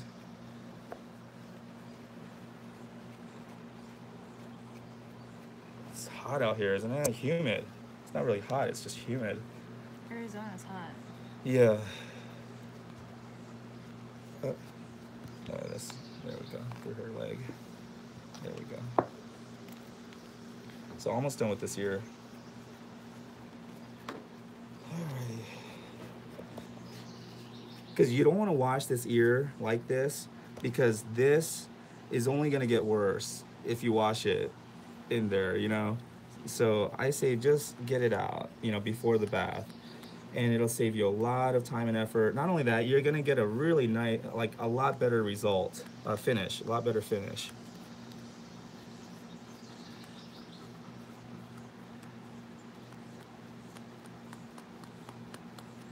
So I'm holding it at the base. Sometimes what you can do is hold it at the base and just use your fingers. Yeah, just pinch it out like that. And just pinch it out instead of using any tool.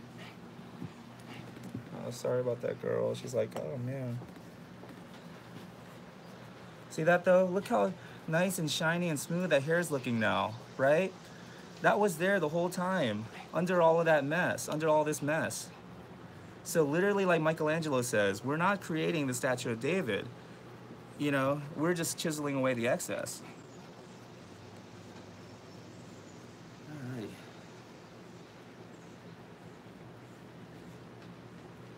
There we go.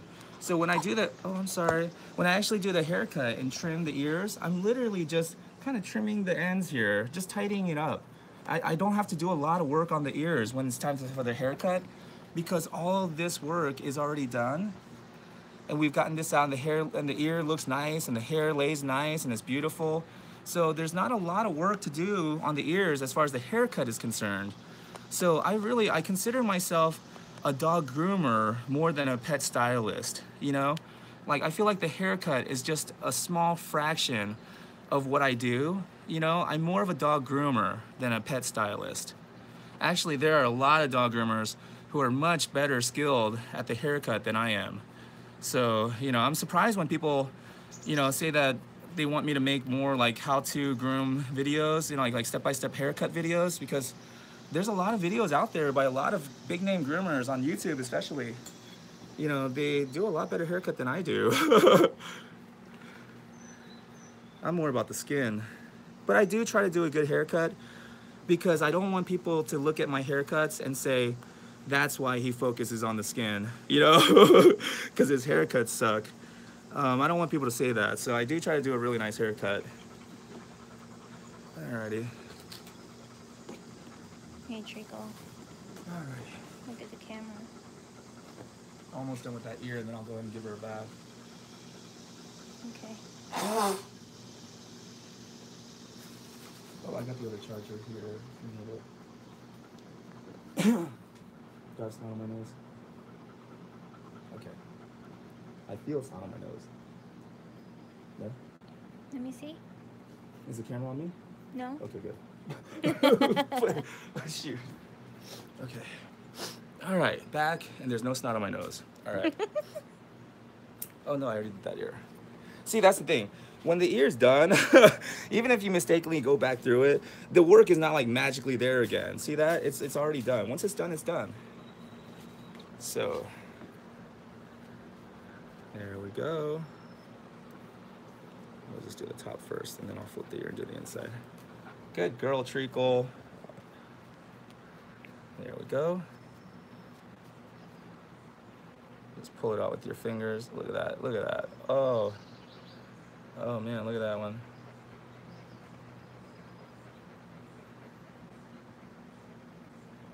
So you don't want to just force it. You just want to work it out. See that? And eventually, as you just kind of hit it from different angles, you know, you'll get that one perfect swipe where it just comes right out. Okay, now I'm gonna flip the ear and I'm gonna do the same thing for the inside. I can't find my mat splitter, so I'll just... Right there. Oh, it's right there, okay. But see, you could do either one. You could use your scissors or the mat splitter. But the mat splitter, it is designed for this, so it does make it a little easier. See this mat right here? I'm gonna try to get right in the middle of this mat, right? See like that? And just split it right down the middle. And now I can just pull it right out.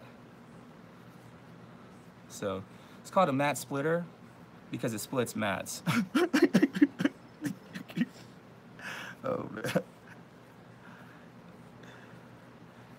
And you lost 2 views on that one. one. Man, I lost 2 views. Oh man, okay. Gotta step up my joke game. The punchline, baby. I gotta work on the punchlines. Okay.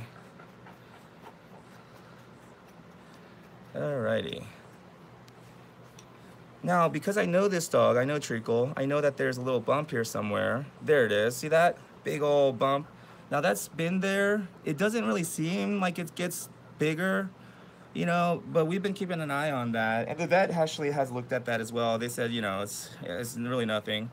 So we're just, and like I said, I think it's a skin eruption. I think these pores had just gotten clogged and filled up so much, it eventually erupted out and fused together in this big, you know, just, what do you call that? You know, just hardened skin, anyways. Up your DJPM ratio, dad jokes per minute. Oh. So, yeah, so before I would forget about this spot here, and I would go through with the comb, and I would hit something, and I would keep going over it, and it would kind of bleed a little bit, but now I know that that's there, I look for it, and then I comb around it, so I don't really irritate it too much. So yeah, I put my finger on it, right there, so I protect it. So even though I kind of go faster, my finger is protecting the bump. There we go. So we just pull these out. Alrighty.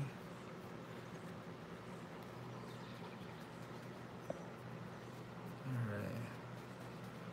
There we go.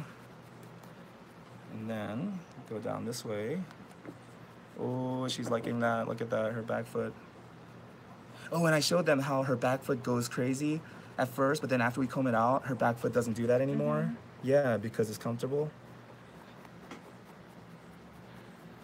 All right. Oh my goodness, look at all that crud. We need better lighting so people can see it.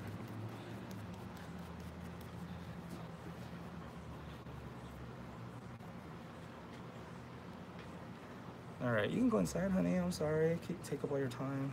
I know you said you were busy. When do you have to go out to do all your errands? Whenever. Okay. So I'm about to do the close shaving and then wash her after I shave her head and pads and sani and ears.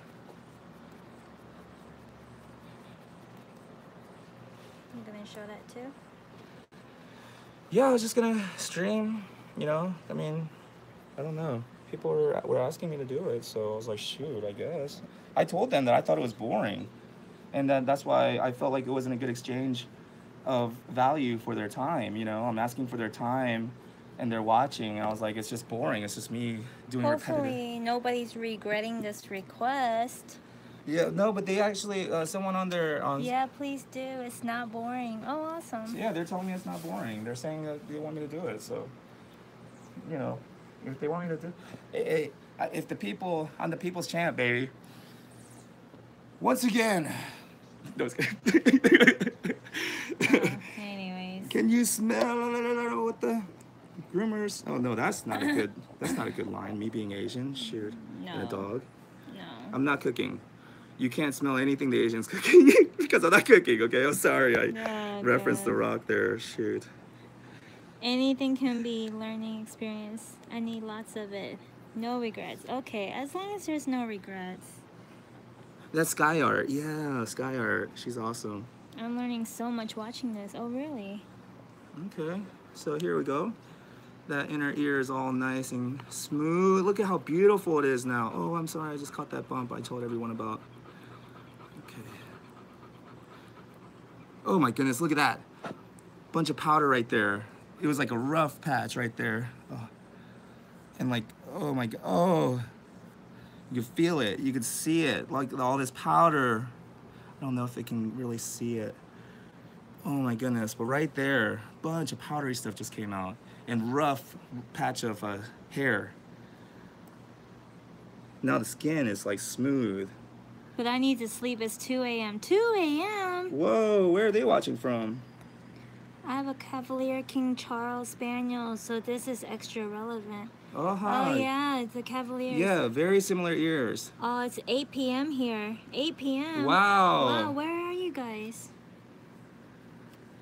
It's like... Victor from the Bahamas. Wow. We just opened a at-home grooming business. Oh, nice. Alan Powell. I swap with what? Israel. Oh, 8 p.m. in Israel. Wow. Ooh, I want to go to Israel one day. Yeah. 10:30 a.m. in Cali. Oh, nice. Malaysia in the house. Malaysia. Wow. Sky Art is from Malaysia. So it's 2:30 a.m. there. Wow. Wow. Well, Sky Art, thank you so much for your time. Thank you so much for joining. Yes, and good night. Yes. Alrighty. India, 11 p.m. Wow. Ooh, India. My goodness. India. I wanna 11 go to p.m. India. over there. How do you go back to the... Comments? Oh, you gotta... There we go. Okay. Wow, right here. It's kind of rough. Oh, see that? Oh, see that? All that powder that just came out of there? It felt rough. And when I kind of pulled at it, pinched and pulled, all that powdery stuff came out along with that dead hair. And now the skin literally feels smoother. The hair looks smoother. Can you see that? It looks shiny and black. Oh my goodness, look at that. More powder coming out. What is the powder? The powder... It's like cellular debris, dead skin cells, just dander, skin dander that gets built up inside those pores. Skyheart says she can't sleep. She's got to watch this. Oh, whoa. Oh wow, that's amazing. Why would someone trade sleep to watch me? This is Maybe because fascinating. I value sleep too much. I don't know. Alrighty. Oh, look at that. And see, like right there, because I caught it that one time, it's bleeding a little bit, but that's fine. I mean, it happens, you How know. long does it take for the powder to build up like that? About 6 to 8 weeks, I guess, because I see her about every 6 to 8 weeks.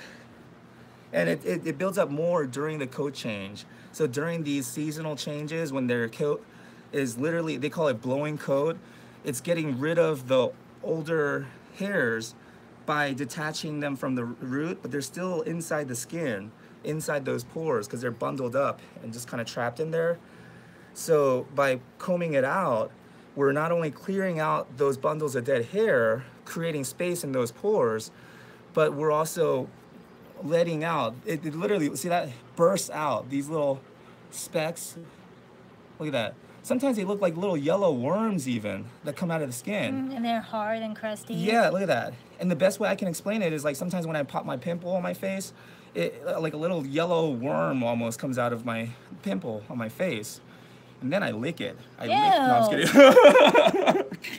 Oh, Sky is because you are more worth than sleep. Oh my goodness. Aw.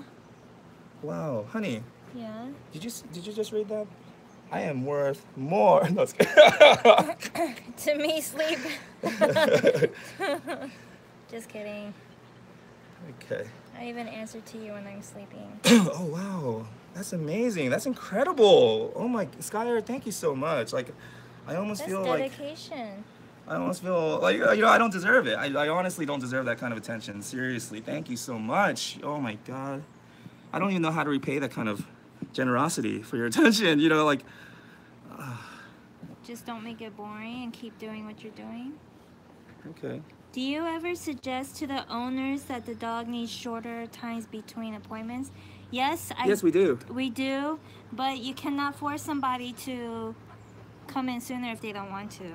Yeah, I've given up on trying to change people's behavior. I just work around it the best I can. So, but we do give a limit, right? Honey, you set a limit. 6 to 8 weeks, no more than that. Well, we set a limit. I suggest 2 to 3 week rotation for a dry bath, which is a brush out service, which is doing this right here. And then if they, like a double coated dog, we recommend every 3 weeks for brush out. But if they don't want to, then my next suggestion is 4 to 6 weeks. And then anything after 6 weeks, it's really hard to keep their coat maintained. And so what you can do is, you know, charge more for anyone that comes in after 6 weeks, because that's going to take extra time. Powder, look at that, caked in there. Okay, right here it's still kind of thick.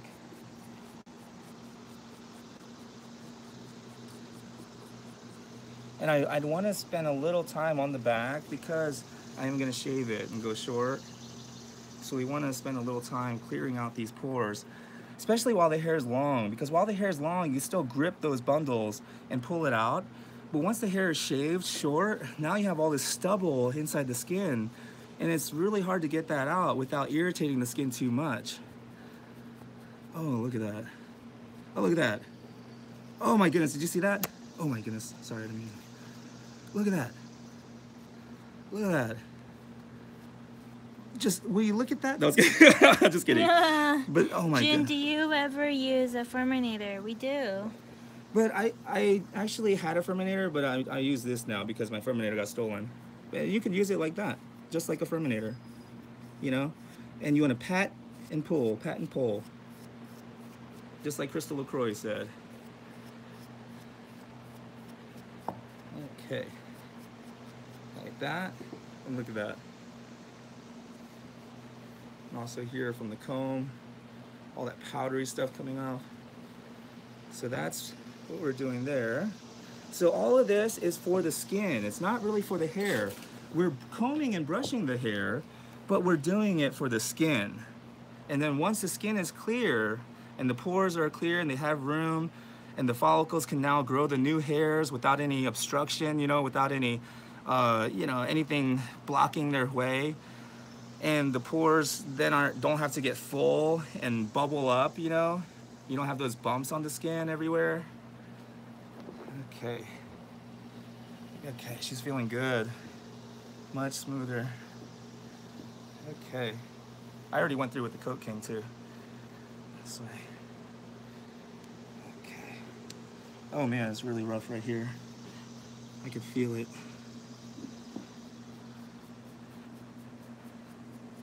So you want to rub your hands through it. Just really feel it because I can feel it. Okay, there we go. So we'll get the rest in the bath. After the bath. Now let's do the close shaving. The ears. Perfect. Not perfect, but excellent. Trickle's such a good dog. Yeah. Well, and I'm giving her a reason to be a good dog, you know? Like, hopefully this is really helping her feel better because all of this hair was inside her skin, making it feel tight and uncomfortable, which is why she was itchy. But now that it's out and I can go through it and she's not even reacting, you know, her leg's not doing anything, she's not leaning into it anymore, she's feeling more comfortable. So because she can see, she knows, she sees that I'm helping her and I'm, you know, this is for her health and her comfort, she's allowing me to do it. And grooming is such a primal activity, it's so instinctual that she understands, this is a language she understands when I'm grooming her. I'm literally speaking her language right now. And it's kind of like if somebody went into my mom's alteration store and my mom, you know, doesn't really speak English that well, and they tried to speak Korean to her, she would probably smile so big because she would feel like they're trying to understand her language, right? They're trying to learn about her language and she would feel appreciative.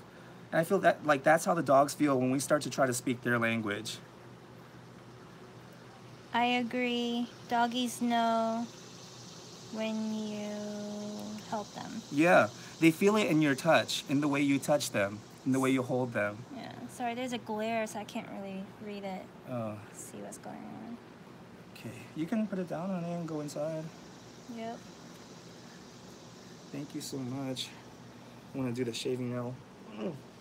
But when I hold it at that upper angle, then they can really be able to see what Oh, really? It's for the fans, honey. You're dedicated too. I knew you were dedicated to this. It's okay. Thank you for reading all the comments. I'm trying. Sorry. Now, I'm going to bust out my nifty wall U-clip that I got. Look, that's just... My wall U-clip. Now, not everybody can have fancy clippers like I do. Don't envy me just because I have all the fancy tools. This here is probably, if you want a clipper like this, it's gonna run you about 36 bucks on Amazon. I mean, not everybody can live like me. You know what I'm saying? If you're on a, well, basically, if you're on a budget, there's always ways to, you know, find cheap, cheap tools. Well, But still get the same job done. Inexpensive. Inexpensive, I'm gonna turn the table here a little bit. For the metal combs, is there a difference in the quality and price? I've seen some for $1 and others a few hundred. Do they all do the... Oh no, I lost it. Do they all do the same job? I'm starting to build my toolkit. Honestly, in my opinion, the Greyhound combs are all pretty much the same. Some of them have better handles. You do want to feel the tips though, but, yeah. Because if the tips are too sharp, you want... Accidentally. Okay. I was trying to... Crystal asked, how do your dogs do when you bring other people's dogs home to groom? Oh, they're used to it. They're used to it. Because when we had our in-home grooming, we had dogs over all the time. So our dogs are pretty good. Yeah, I mean, they're not bad. And the thing is, as long as you don't feel rushed, you know, the dogs, they're perfectly fine. you know, waiting for you. Like if they're chilling, they're fine. You know, as long as they trust you, they don't feel like they're in danger, or you know. So, just want to oil it real quick before I use Just it. realized that's a pun. What? What's a pun? I don't know. Thank you, great tip. Jay Chong said, thank you, great tip. Oh, Jay Chong. She's watching. Wow. Okay. Alrighty. So I sprayed it down with clipper oil. I just oiled it. So now this adjusts, right? So at this position here, I think it's like a 30 or a 40, like very close. This position all the way out, did you see that? Is a 10, right? So that's close, and that's like a 10 or a 9. So I'm gonna use the longer side. I don't want it too close on her head. So here's what we're gonna do. Oh shoot, this cord is a little bit, I'll pull it closer to me. Oh, it's too short. There you go. So start here at the head. So I like to do the head first because I feel like I just cleaned it and oiled it. I don't want to put it on her butt and other dirty areas like her feet and then do her head. You know, I'd rather do the head when the blade is clean and then do the, you know, feet and the butt and all those dirty areas. You know, why do they call it the sanitary area, right? It's like the least sanitary Yeah, it's the least sanitary area there is on a dog. Maybe that's why it's called a sanitary area. Yeah, I don't know. Shoot. But then... Well, someone commented on here. Victor Roberts, we do in-home grooming, hoping to expand to get out on the road. Awesome. Get out on the road as in mobile unit? If so, before you purchase a mobile unit, just make sure you keep in mind the, you know, the maintenance on the van. You know, the generator and the water and oil changes and how much gas is gonna be and all that good stuff. So Jay Chung, maybe because it needs the most attention for sanitary. Yeah, maybe they're calling attention to it. Yes. Oh my goodness, that reminds me. Did you know that pickpockets in New York in the subway, there's a sign that says, "Be careful of pickpockets," and pickpockets will actually hang out around that sign because people, when they read that sign, they'll unconsciously touch where their wallet or, you know, where their valuable stuff is. So now the pickpocket knows exactly which pocket to pick.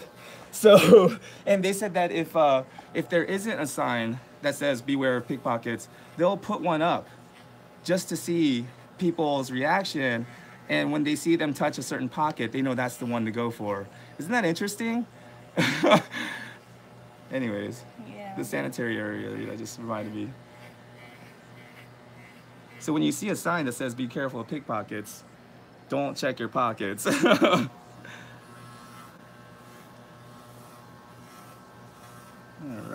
So you're gonna pull the skin tight, kind of pull the hair forward, pull the skin tight. And it's because I'm shaving close, I like to do it before the bath. And that way, you know, if she does feel itchy after the shave, because every time I get my hair, you know, like my neck area shaved, if the skin feels itchy, irritated afterwards. And so I like to do it before the bath, and that way the bath can kind of cool down any kind of skin irritation, so it's not so itchy. Okay.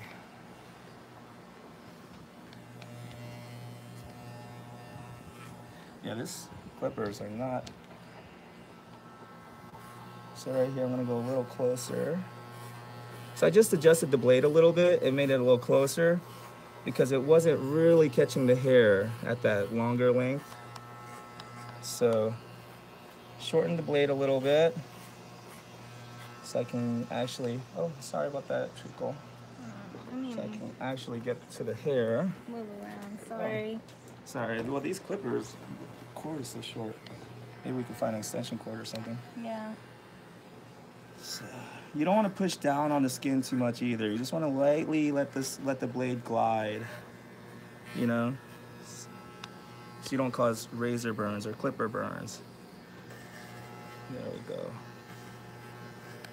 Do you have any Maltese mix? Yes, multi-poos. Oops. Maltese mix clients to show a grooming session. Oh, but yeah, I don't, she doesn't like, I don't even do Instagram videos of them anymore. Who? The two multi-poos. Oh. I have a random question. Is shaving a double-coated dog like a husky okay? No. I've read some different things online. Is there a good organizing system for a shop? I know you... Oh. Sorry, guys. I know you use Google Call. Is this necessary to pluck the ear hairs? Oh, the ear hairs? Not really. I just looked at her ears, and the ear canal is not really blocked or clogged or anything. See that? And there's a little hair in there, but I mean, it's healthy. It's, you know, not fuzzy and blocking. So as long as air can travel through, flow there, I'm not gonna pluck ears that don't need plucking, you know? But if it's already like full and there's a big plug of dead hair there blocking airflow, if the ear's already compromised, then I'm gonna go in there and actually, you know, clear it out so that now that the ear has and clean the ear really well, and then the ear would have a good environment to heal itself. And I would use the Zymox, you know, ear cleanser to clean it with if it was all nasty and I plugged it. Maybe we can show Weemie's ear. There is a video on our YouTube channel for who was it? Someone that just asked about a puppy cut on a Maltese mix. Weemie, our Shih Tzu Maltese mix is on YouTube on what is it called? The Grooming Table. Oh yeah, a little series we did called that we started on the Grooming Table. It shows how we do a puppy cut on Weemie. If you wanna. And actually, once we get our own place, and you know, we make a room like a studio to groom in, we're gonna make a lot more of those grooming table, you know, series videos on YouTube. It's just right now, you know. Yeah, sorry guys. Okay. So Sonia, hold on, let me see if I could do this. Sonia asked, if you're getting into a dog grooming school, what's the ideal amount of weeks required to learn the trade? What's your personal recommendation? I feel like, so a lot of dog grooming schools, I hear the program is like 3 months or something like that, or some of them are 8 weeks. I personally feel like if I ever started a school, or if I ever started like a test group of students, I would want to make it at least 6 months, at least. Because in 3 months, how much can you really learn in 3 months? Not only that, not just that, but the application. Yeah, it takes about that long to really get confident, get the confidence to really go through and, you know, scissor and clip the dogs without feeling nervous or scared or anything like that. About 6 months. Plus, it's a hands-on feel type of job. Yeah. So it's gonna take time for you to feel, you know, you gotta feel different types of coats and feel the before and afters to really so before I didn't have the same opinion. I thought I could teach people to groom dogs, you know, and they could just start grooming right away. I was like, it's such a simple thing to, you know, it's not like we're rocket scientists or anything, you know, we're not doing anything complicated, you know. I was like, I could teach anybody to do this, right? And so a lady named Patricia, she hired me to come out and help her, you know, groom and in her mobile unit out in California. And I remember and she hired me for 5 days. And I remember around the 3rd day, I started to panic. I started to freak out. And I started thinking, maybe I should just give her money back because this isn't enough time. You know, I was thinking like, there's not enough, this isn't enough time. And so I'm never gonna do that again, like a 1 week training program thing. I just feel like 1 week is not really enough. Unless I may consider like somebody coming for a week with their own personal dog, like a pet owner, and then I could spend a week teaching them to groom just their own dog. I would be open to that. But to teach someone how to groom all kinds of dogs, all kinds of breeds in a week is really, really, really tough. But I would be open to maybe like a select few people, you know, teaching them to just groom their own personal dog in a week. I think a week would be enough time to teach someone to groom one dog.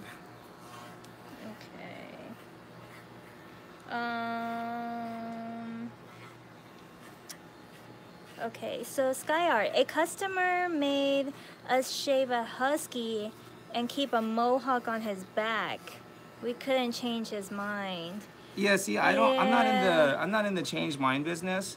And I respect how people feel. I respect other people's opinions. As long as they give me the same respect, you know, respect my opinions too. And I'm okay with somebody, a pet owner, saying that they absolutely must get their husky shaved. Okay. But I absolutely disagree, and I absolutely will not shave huskies. So, you know, I'm not going to do it. And so we don't have to agree. We could just be clear. And I've turned away so many people, and they were just so confused, you know, in the beginning. They were like, and I would tell them, like, there's so many groomers out there that are so happy and willing to shave your husky. You know, I'm one groomer that's saying that I will not because I don't believe in it. So why are you trying to, you know, it's like trying to go to McDonald's and demand a Whopper. You know, it's like, dude, we don't make Whoppers here. They make them at Burger King. Go to Burger King, you know? So that's just how I explain to people. Like, I don't shave dogs, so don't ask me to do it. Well, I mean, I'm shaving a cocker here, but No, I don't this shave. is her breed, though. Yeah, like, but I did card all that dead hair out first. But I don't shave huskies and double-coated breeds like golden retrievers. I've turned away so many golden retrievers and labs, especially during the summertime. And I would explain why the summertime is such a horrible time to shave the coat. You know, and still they won't change their mind. They're like, no, still I just want it shaved. And I tell them, well then, I can give you the number to the groomer down the street. You know, like they'll be happy to shave your dog. Jay Chung said that's a great analogy. Okay, so going back up, Victor, thank you so much. Learning so much from you. Janice, thanks so much. You the best. Oh no, I'm really not. Jay Chung, my school requires 500 hours to graduate. Yeah, exactly. I mean, that's cool. You know, the certificate. I don't have any certificates. You know, Yeah, you do. I the do, skin ethicist. but I don't display them. I don't care. You know, for Yeah. me, being a good dad is much more important to me than hanging up a plaque on the wall that says I'm a great dad. You know, and my kids, you know, give me the side eye and they don't really like me. You know, like I feel like doing it is much more important than having the certificate. If you know, oh my Barbara, the lady who first taught me how to groom and do haircuts, she told me if you want to be a great groomer, just do great grooms. I was like, wow, that's so simple. How profound, you know? If you want to be a great groomer, just do great grooms. So then the question is, how do you learn how to do great grooms? Well, practice. 10,000 hours, according to Malcolm Gladwell. Well, the studies that he researched, it takes about 10,000 hours of doing something repeatedly. And not just doing it, you know, absent-mindedly, you know, like just clocking in and putting in hours. No, it's 10,000 deliberate, focused hours where you're really focused on what you're doing and you're trying to get better with every hour that you put in, you know? So that 10,000 of those hours gives you mastery level, you know? You begin to start mastering your craft. Janice Ho, totally want to learn how to groom my dog properly. Where are you located? We are located, well, we live in Suwanee, Georgia, but we work in Atlanta. Yeah, most of our clients are in Atlanta. What kind of doggy do you have, Janice? Okay, Sonia, thanks a ton, but majority of the schools that I inquired in have max 8 weeks. 8 weeks, wow. Yeah. What can you really... Anyways. Because that school is not out to create masters. They're out to create a profit for themselves. Tanya, there is an article for the double-coated breeds, to shave or not. YouTube doesn't allow me to put the link, but the author is Mia Overnuss, and the title is To Shave or Not to Shave. Oh, I think I read that article. Yeah, it's a good one. Yeah, that's a... Okay, so Jay Chung says, thank you, Tanya. We'll check it out.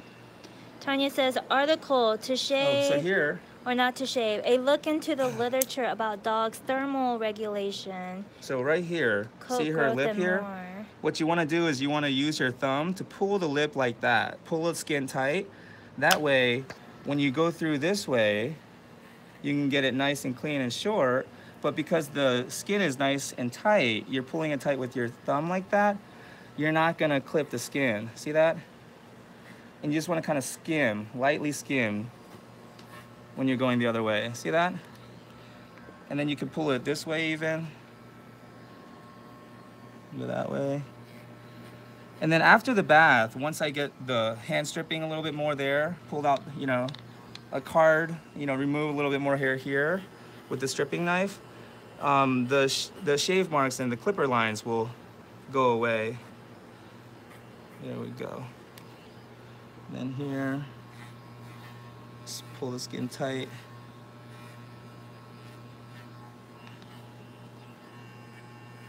There you go. Yeah, so you want to pull that skin tight with your thumb. So we'll do the other side the same way. You're going to pull it tight like that, right? And that way you can kind of skim,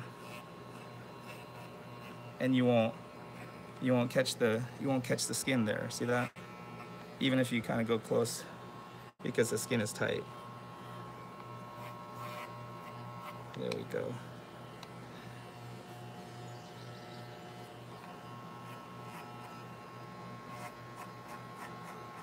Oops, sorry. My fingers all There up we in the go. camera. Do you recommend any brands for your toolkit? I just put it all in a backpack that was given to me by a client of mine. Oh, Tiffany Moses, she actually is the one that helped me edit my book, The Art of Grooming. So she gave me a backpack to put all my tools in, and that's what I use as a toolkit. It's just my gray backpack. I mean, you can purchase anything that, you know, any toolkit. There's toolkits Yeah, with the wheels on it. Yeah, I've seen some really nifty ones. Yeah, I mean, it's your preference, really, whatever will make it easier and more comfortable for you. Actually, at Walmart, in the hardware section, I saw a toolkit, a plastic one that, you know, with the wheels and the handle that pops up like a suitcase. And it had like compartments, like you know, different levels. So you could put like a force dryer on the bottom compartment and tools on top and stuff. It was like 30 bucks, I think, at Walmart. I was thinking about buying it too, but then I was like, I don't really need it, you know? And then somebody else was asking. Okay, clean up her neck a little bit. Wanda, what kind of clipper is that again? It's so quiet. Oh, it's Wall U-clip, and it's quiet because I keep cleaning out the bristles here, and I keep it oiled as much as possible. I continually oil it, and so it keeps the blades clean and quiet. So now the cocker ears, they say it's like the third of the ear, but it's not. It's like this little part here that you want to shave. So what I do here is just hold it and go towards the ear leather. You don't want to go this way because you're going to end up catching that skin and making it bleed. You want to go this way with the hair. See that? Right there. And right up to about there, right? And then you just go here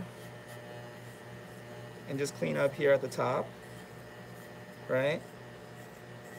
So like almost here at the jawline, you know, you just want to go to the jawline, just the top of the ear here.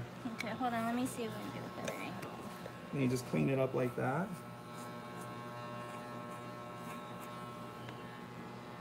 Clean up the inside of the ear.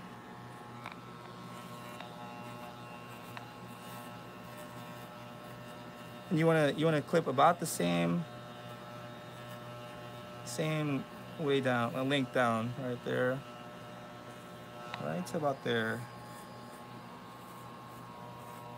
Right, that way it opens everything up, gives you that nice clean spaniel look, ear, you know, that spaniel looking ear. It keeps this area clean, right? And then we're gonna scissor this just to kind of blend it in later when we do the haircut. And there's the cocker ear. And then you just kind of trim a little bit there. You know, so most of it is that brushing. And then you get a beautiful cocker ear. Now we'll do the same on the other side here. Someone was asking, Jay Chung, do you use those clippers for all dogs? Yes. Yes, for every dog now. And I use the plastic home guards, you know, to give me some length when I need it. Tanya, so is your routine sanitary, brushing, clipping, washing, styling? No, my routine is brushing, then sanitary, and then washing, and then do the clipping and trimming. But the sanitary, I include the pads, you know, and if I have to shave the head, then the head, like a schnauzer, I'll do that before the bath. But always remember step one. Step one is build rapport. You don't want to go any further until you've completed step, and it's never really complete. It's not like you check it off and say, oh, I have rapport, now I'm, you know. No, it's something that you're continually doing. You're building upon the rapport that you have, and you're constantly building upon it. But you want rapport with the dog. You want the dog to know and trust you. And then you can move forward doing anything. You know, you can wash them. Can you see that? Yeah. There we go. Now we do the inside here. Clean up the inside a little bit. I can't see. Can you Oh, see sorry. it? Yeah. Yeah, there we go. Put it right here. Yeah, you can see it now. There we go. I'm just gonna skim right there, clean that up. So I'm not really touching the skin, just kind of skimming. Can you see? Sorry guys, my camera angle is kind of bad. I'm trying to get Okay. to see the angle. Honey, you're amazing. Everything you do is amazing. Don't worry about it. Aw, you're too nice. Just the way you. Oh, hey. Gonna Crystal. lose subscribers. Crystal, would you groom the dog after that person took their husky somewhere else to get shaved and brought them back to you to maintain them? Yes. Or would you still turn them down? If they are willing to stay on our rotation, then it doesn't matter if they go somewhere else. We'll still do our job. But the thing is, our schedule is so full that they would have to stay on a rotation. If not, then unfortunately we won't be able to take them. Yeah, it's easy to fall out of the rotation. Yeah. So Sandra, hey, Germany here. Germany, we gotta go to Germany one day. Yeah, I'm looking forward to it. Yeah, there's so many new friends out there in Germany. Any tips what the first thing is when you open a grooming salon? Love your positivity. Please sing more, Skylar. Oh, wow. So first thing to opening a salon, first thing is when you open a grooming salon. Okay. You wanna go first? What's up? You wanna go first? Go first. In answering? Singing? Are we doing a sing off? Please do. Love to meet you. No, she's asking any tips what the first thing is when you open a grooming salon. Oh, I got a great tip for when you open a grooming salon. Yeah. Don't do it. Don't do it. Don't do it unless you're gonna do it. Then just do it. Okay, okay. My first thing is when you get a shop, when you open up a salon, you don't want to spend too much money on fixing up the place. Yeah. Okay, because that's where we made our mistake. And then once you spend up all your funds on fixing up your salon, then then how are you going to support yourself until business? Yeah, you get the cash all flow. our money on making it look nice. Well, and the thing is, a lot of the reason why I did that was, just to be honest, I wasn't very confident in myself, and I thought that having the place look nice would somehow, give me that credibility. So I focused more on how the shop looked, I should have just focused more on getting it open and getting people in there to try the grooms. Sky Art says sing off. Oh, a sing off. Yes, sing off. Who do you think you are? Oh no. Hold Dream up. about No. being a big star. Oh, hold on. We gotta Okay. Going back to the grooming So now the business. head is done here. And see here, do you guys see a little clipper line there? We can always touch that up with the scissors later, You kind of see it there. And we can always use the stripping knife, you know, to get that and smooth it out later after the bath. But we got most of it now short, you know, we got all the hair off. The neck here, see that? Around the neckline, you know, got that. Around here, got that. See, so now the neck is open. Got the ears, got behind the ears here, see that? And then got this side here. So we got the head done, right? And it doesn't feel bumpy, it feels smooth, it feels nice and smooth, right? And that's what you want. You want the skin to feel smooth. And now we can move on to the feet and the sanitary area. All right. People are saying sing off, please. Well, actually, that wouldn't be fair. My wife is actually really good. No, I'm not.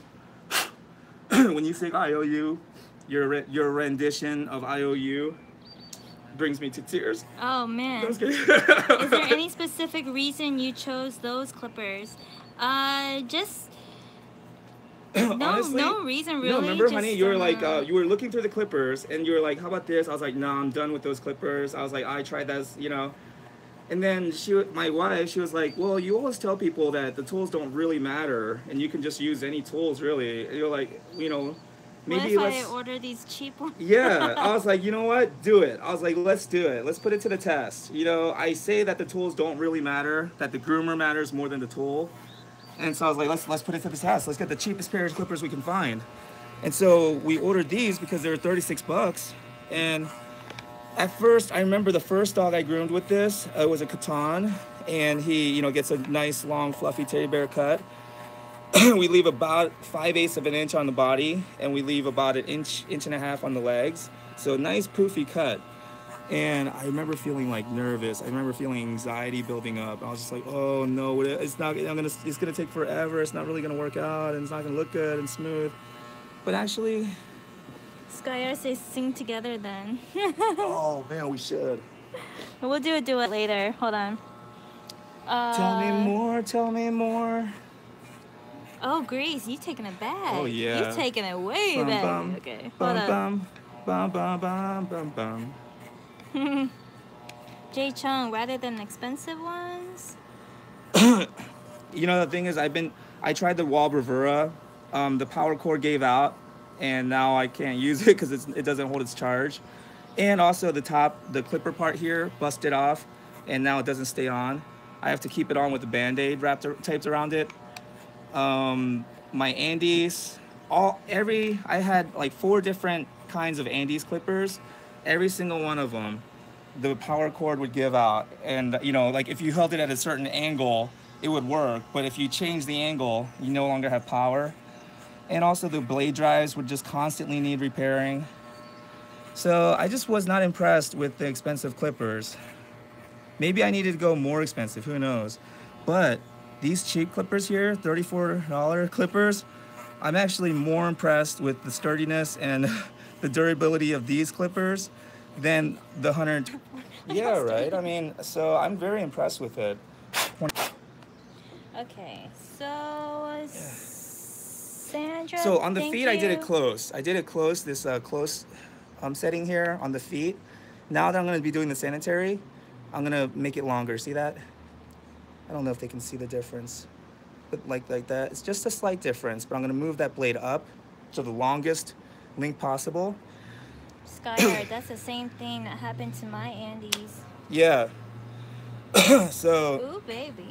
Andes actually offered to let me be like their social media ambassador. And they're saying, you know, they're not going to pay me anything, but, you know, I get to use their equipment for free and stuff like that. And I just have to plug their brand. And I just never responded to that because, you know, I don't want to plug a company or promote a company that I actually don't believe in.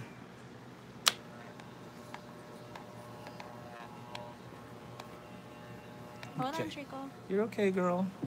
So that's a little uncomfortable for her. So I'm not actually touching the skin. You just want to... Can you see that? Yeah.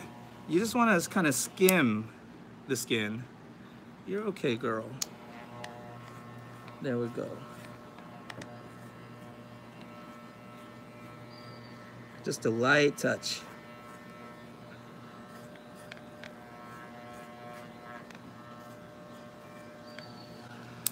Now see this? You see these like brown spots here? That's fungus or bacteria growing right there. These little brown funky spots. I don't know if they can see that. So that right there is a see that right there? It's brown funky spots right there. Now honestly, I don't know if it's bacteria or fungus, but good thing for me, Banix covers bacteria and fungus. So, oh, we need some more Banix. Got one more. Do you do that a lot of standard, what? Hold Standard on. poodles? No, treacle. Sandra says thank you. So you need to come to Germany and visit my salon. Oh yes, I would love that. I would love that. Look at how close his face is to the butt. Oh yeah, baby. He loves that too. Don't give away our bedroom secrets. Ew. Oh man. Remember the first time we heard that word butt muncher? Oh my god, I couldn't stop laughing. Anyways. That's the same thing that happened to my Andes. Okay, Sandra, got one more. Do you do a lot of standard cuts? Oh, standard cuts. Oh. Well, I try to, if I have a purebred like this, then I try to honor the breed cut as much as possible, but I do modify it. You know, I tailor it to my client's needs, you know? So they don't need her to be in show coat and all long and everything. They don't want her long. Yeah, they really want her as short as possible and easy to maintain. And plus she's old. So I'm gonna do her as short as possible, you know, even on the back here too. But I'm not gonna, you know, I'm gonna leave a little bit of the length on the legs. I'm still gonna honor the pattern of the English Cocker Spaniel. Just modify it, you know, make it a little shorter and more pet friendly. Crystal, how much grooming experience do you recommend having before opening your own salon/business? So, your confidence. Let me just preface this because I don't want to be hypocritical. I started my grooming business after about a year experience because I was very arrogant and I thought I knew everything, and that was a huge mistake. So that being said, because I don't want anyone to accuse me of being a hypocrite, I recommend at least 4 or 5 years experience before starting your own grooming shop. But I didn't, and that was a mistake, and I lost my business, and I lost my car. No, we lost our business not due to lack of experience. It's just a lack of the business experience, really, if anything, because the grooms are excellent. The customers were there. It's just we didn't calculate. We weren't smart about calculating how much each dog needed to be charged. Well, for that shop, for that area. For that area. And then once we calculated it, we realized we should be charging about $200, you know, for some of the bigger dogs. And I was like, $200? I was just like, I can't. I just felt uncomfortable. But now, looking back on it, a lot of those clients were saying to keep us in business, if they'd known that that's what we needed to charge, they would have been happy to pay that. But I'm glad we went out of business, honestly, because had the business succeeded, we would still be there, honey. Right now, we would be there. Yeah, I know. We wouldn't be able to spend time with our girls. It felt like a prison almost. Well, another thing is when you have the funds to open up your shop, do not spend all your money there all at once, because it takes time to build that word of mouth, you know, that you're even there in the first place. Yeah. And then not just that, but then, you know, if you do get busy and you hire somebody to help you part-time, you gotta pay for that, and then, you know, the rent, cam, water bill, electricity bill, taxes. There's all kinds of taxes you got to be aware of. Oh, I'm sorry about that, Dexter. Aww. I'm looking for the mail file, the journal. Is she sitting on it? Yeah. In your backpack, maybe? Did I not pull it out, maybe?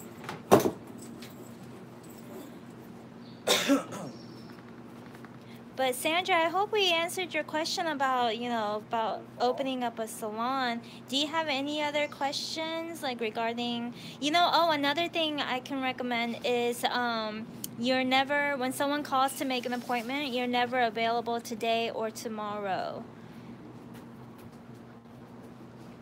I don't know where it went. If you hold this, I'll go find one. The Dremel? In the box. There's one in the box? Wow, this I just had it. That's weird. Confused. Okay, well, confused. What I can do is Treacle. Hey girl. Interesting. Yes, thank you. Oh really, why?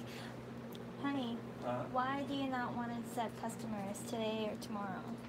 Oh, because it sets precedent, and it's about like putting an image in your client's mind. If they get used to calling you and being able to get you squeezing their dog in today or tomorrow, they never feel the need to call you ahead of time and schedule their dog ahead of time. But if you refuse today or tomorrow, and even if you don't have any dogs to do that day, you know, make other plans. You know, build your brand, start a social media thing, maybe even make a plan, write a social media marketing plan. You know, use that time to really work on yourself and your business. Don't accept a dog today or tomorrow, and then your clients start to get used to that. They start to realize, if I call today or tomorrow, you know, if I call the day of, I'm usually not going to get in. So let me call ahead of time. And then you start to get clients scheduling all throughout the year. They say, well, just put me on a standing 5-week rotation. You know, so every 5 weeks now we're scheduled. You know, but then people don't feel the need to do that if you're always available, you know?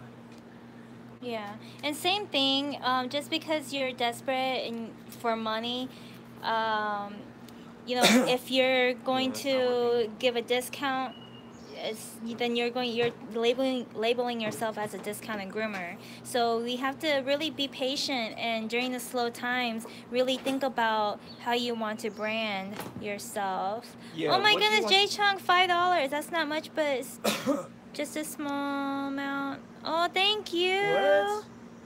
That's crazy. Thank you. What? Okay, I guess we'll just follow. And then she wrote, "I love to stay, but I have to go. Thank you for always answering questions and making these videos." Wow, thank you, Jay I look up to you too. You really don't have to. Oh you really don't have to do that. Thank you so much. Wow, I really appreciate that. Oh, okay. That's awesome. Okay, well then, we'll continue after the bag. Yeah, maybe? That way you could do your errands then too. I gotta go do my stuff, and then we'll see you at the haircut. When I do the final haircut, we'll see you there. Awesome scheduling tip. Yes, and you know, if they don't have a recommendation, the scheduling. After the groom is done, what I'm gonna do is tomorrow I'm going to email Treacle's mom, and say, hey, you know, how is she doing? How are you and the family enjoying the haircut? Is there anything that you want us to change for the next groom?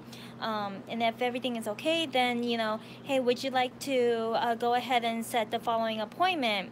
You know, if it's a new client, you can suggest 3 weeks out for a brush out.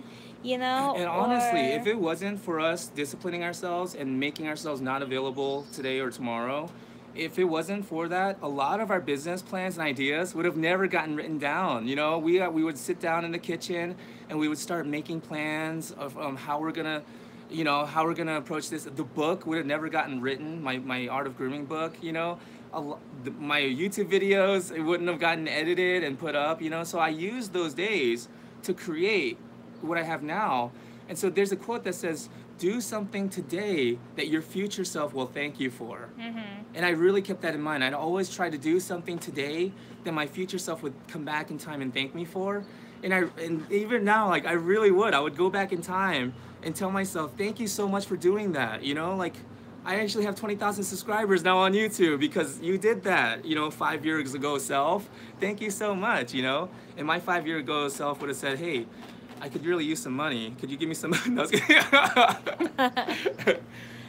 so, anyways, yeah, if you, especially for a double-coated dog, if you can get them on a schedule every 3-week rotation, that would be great.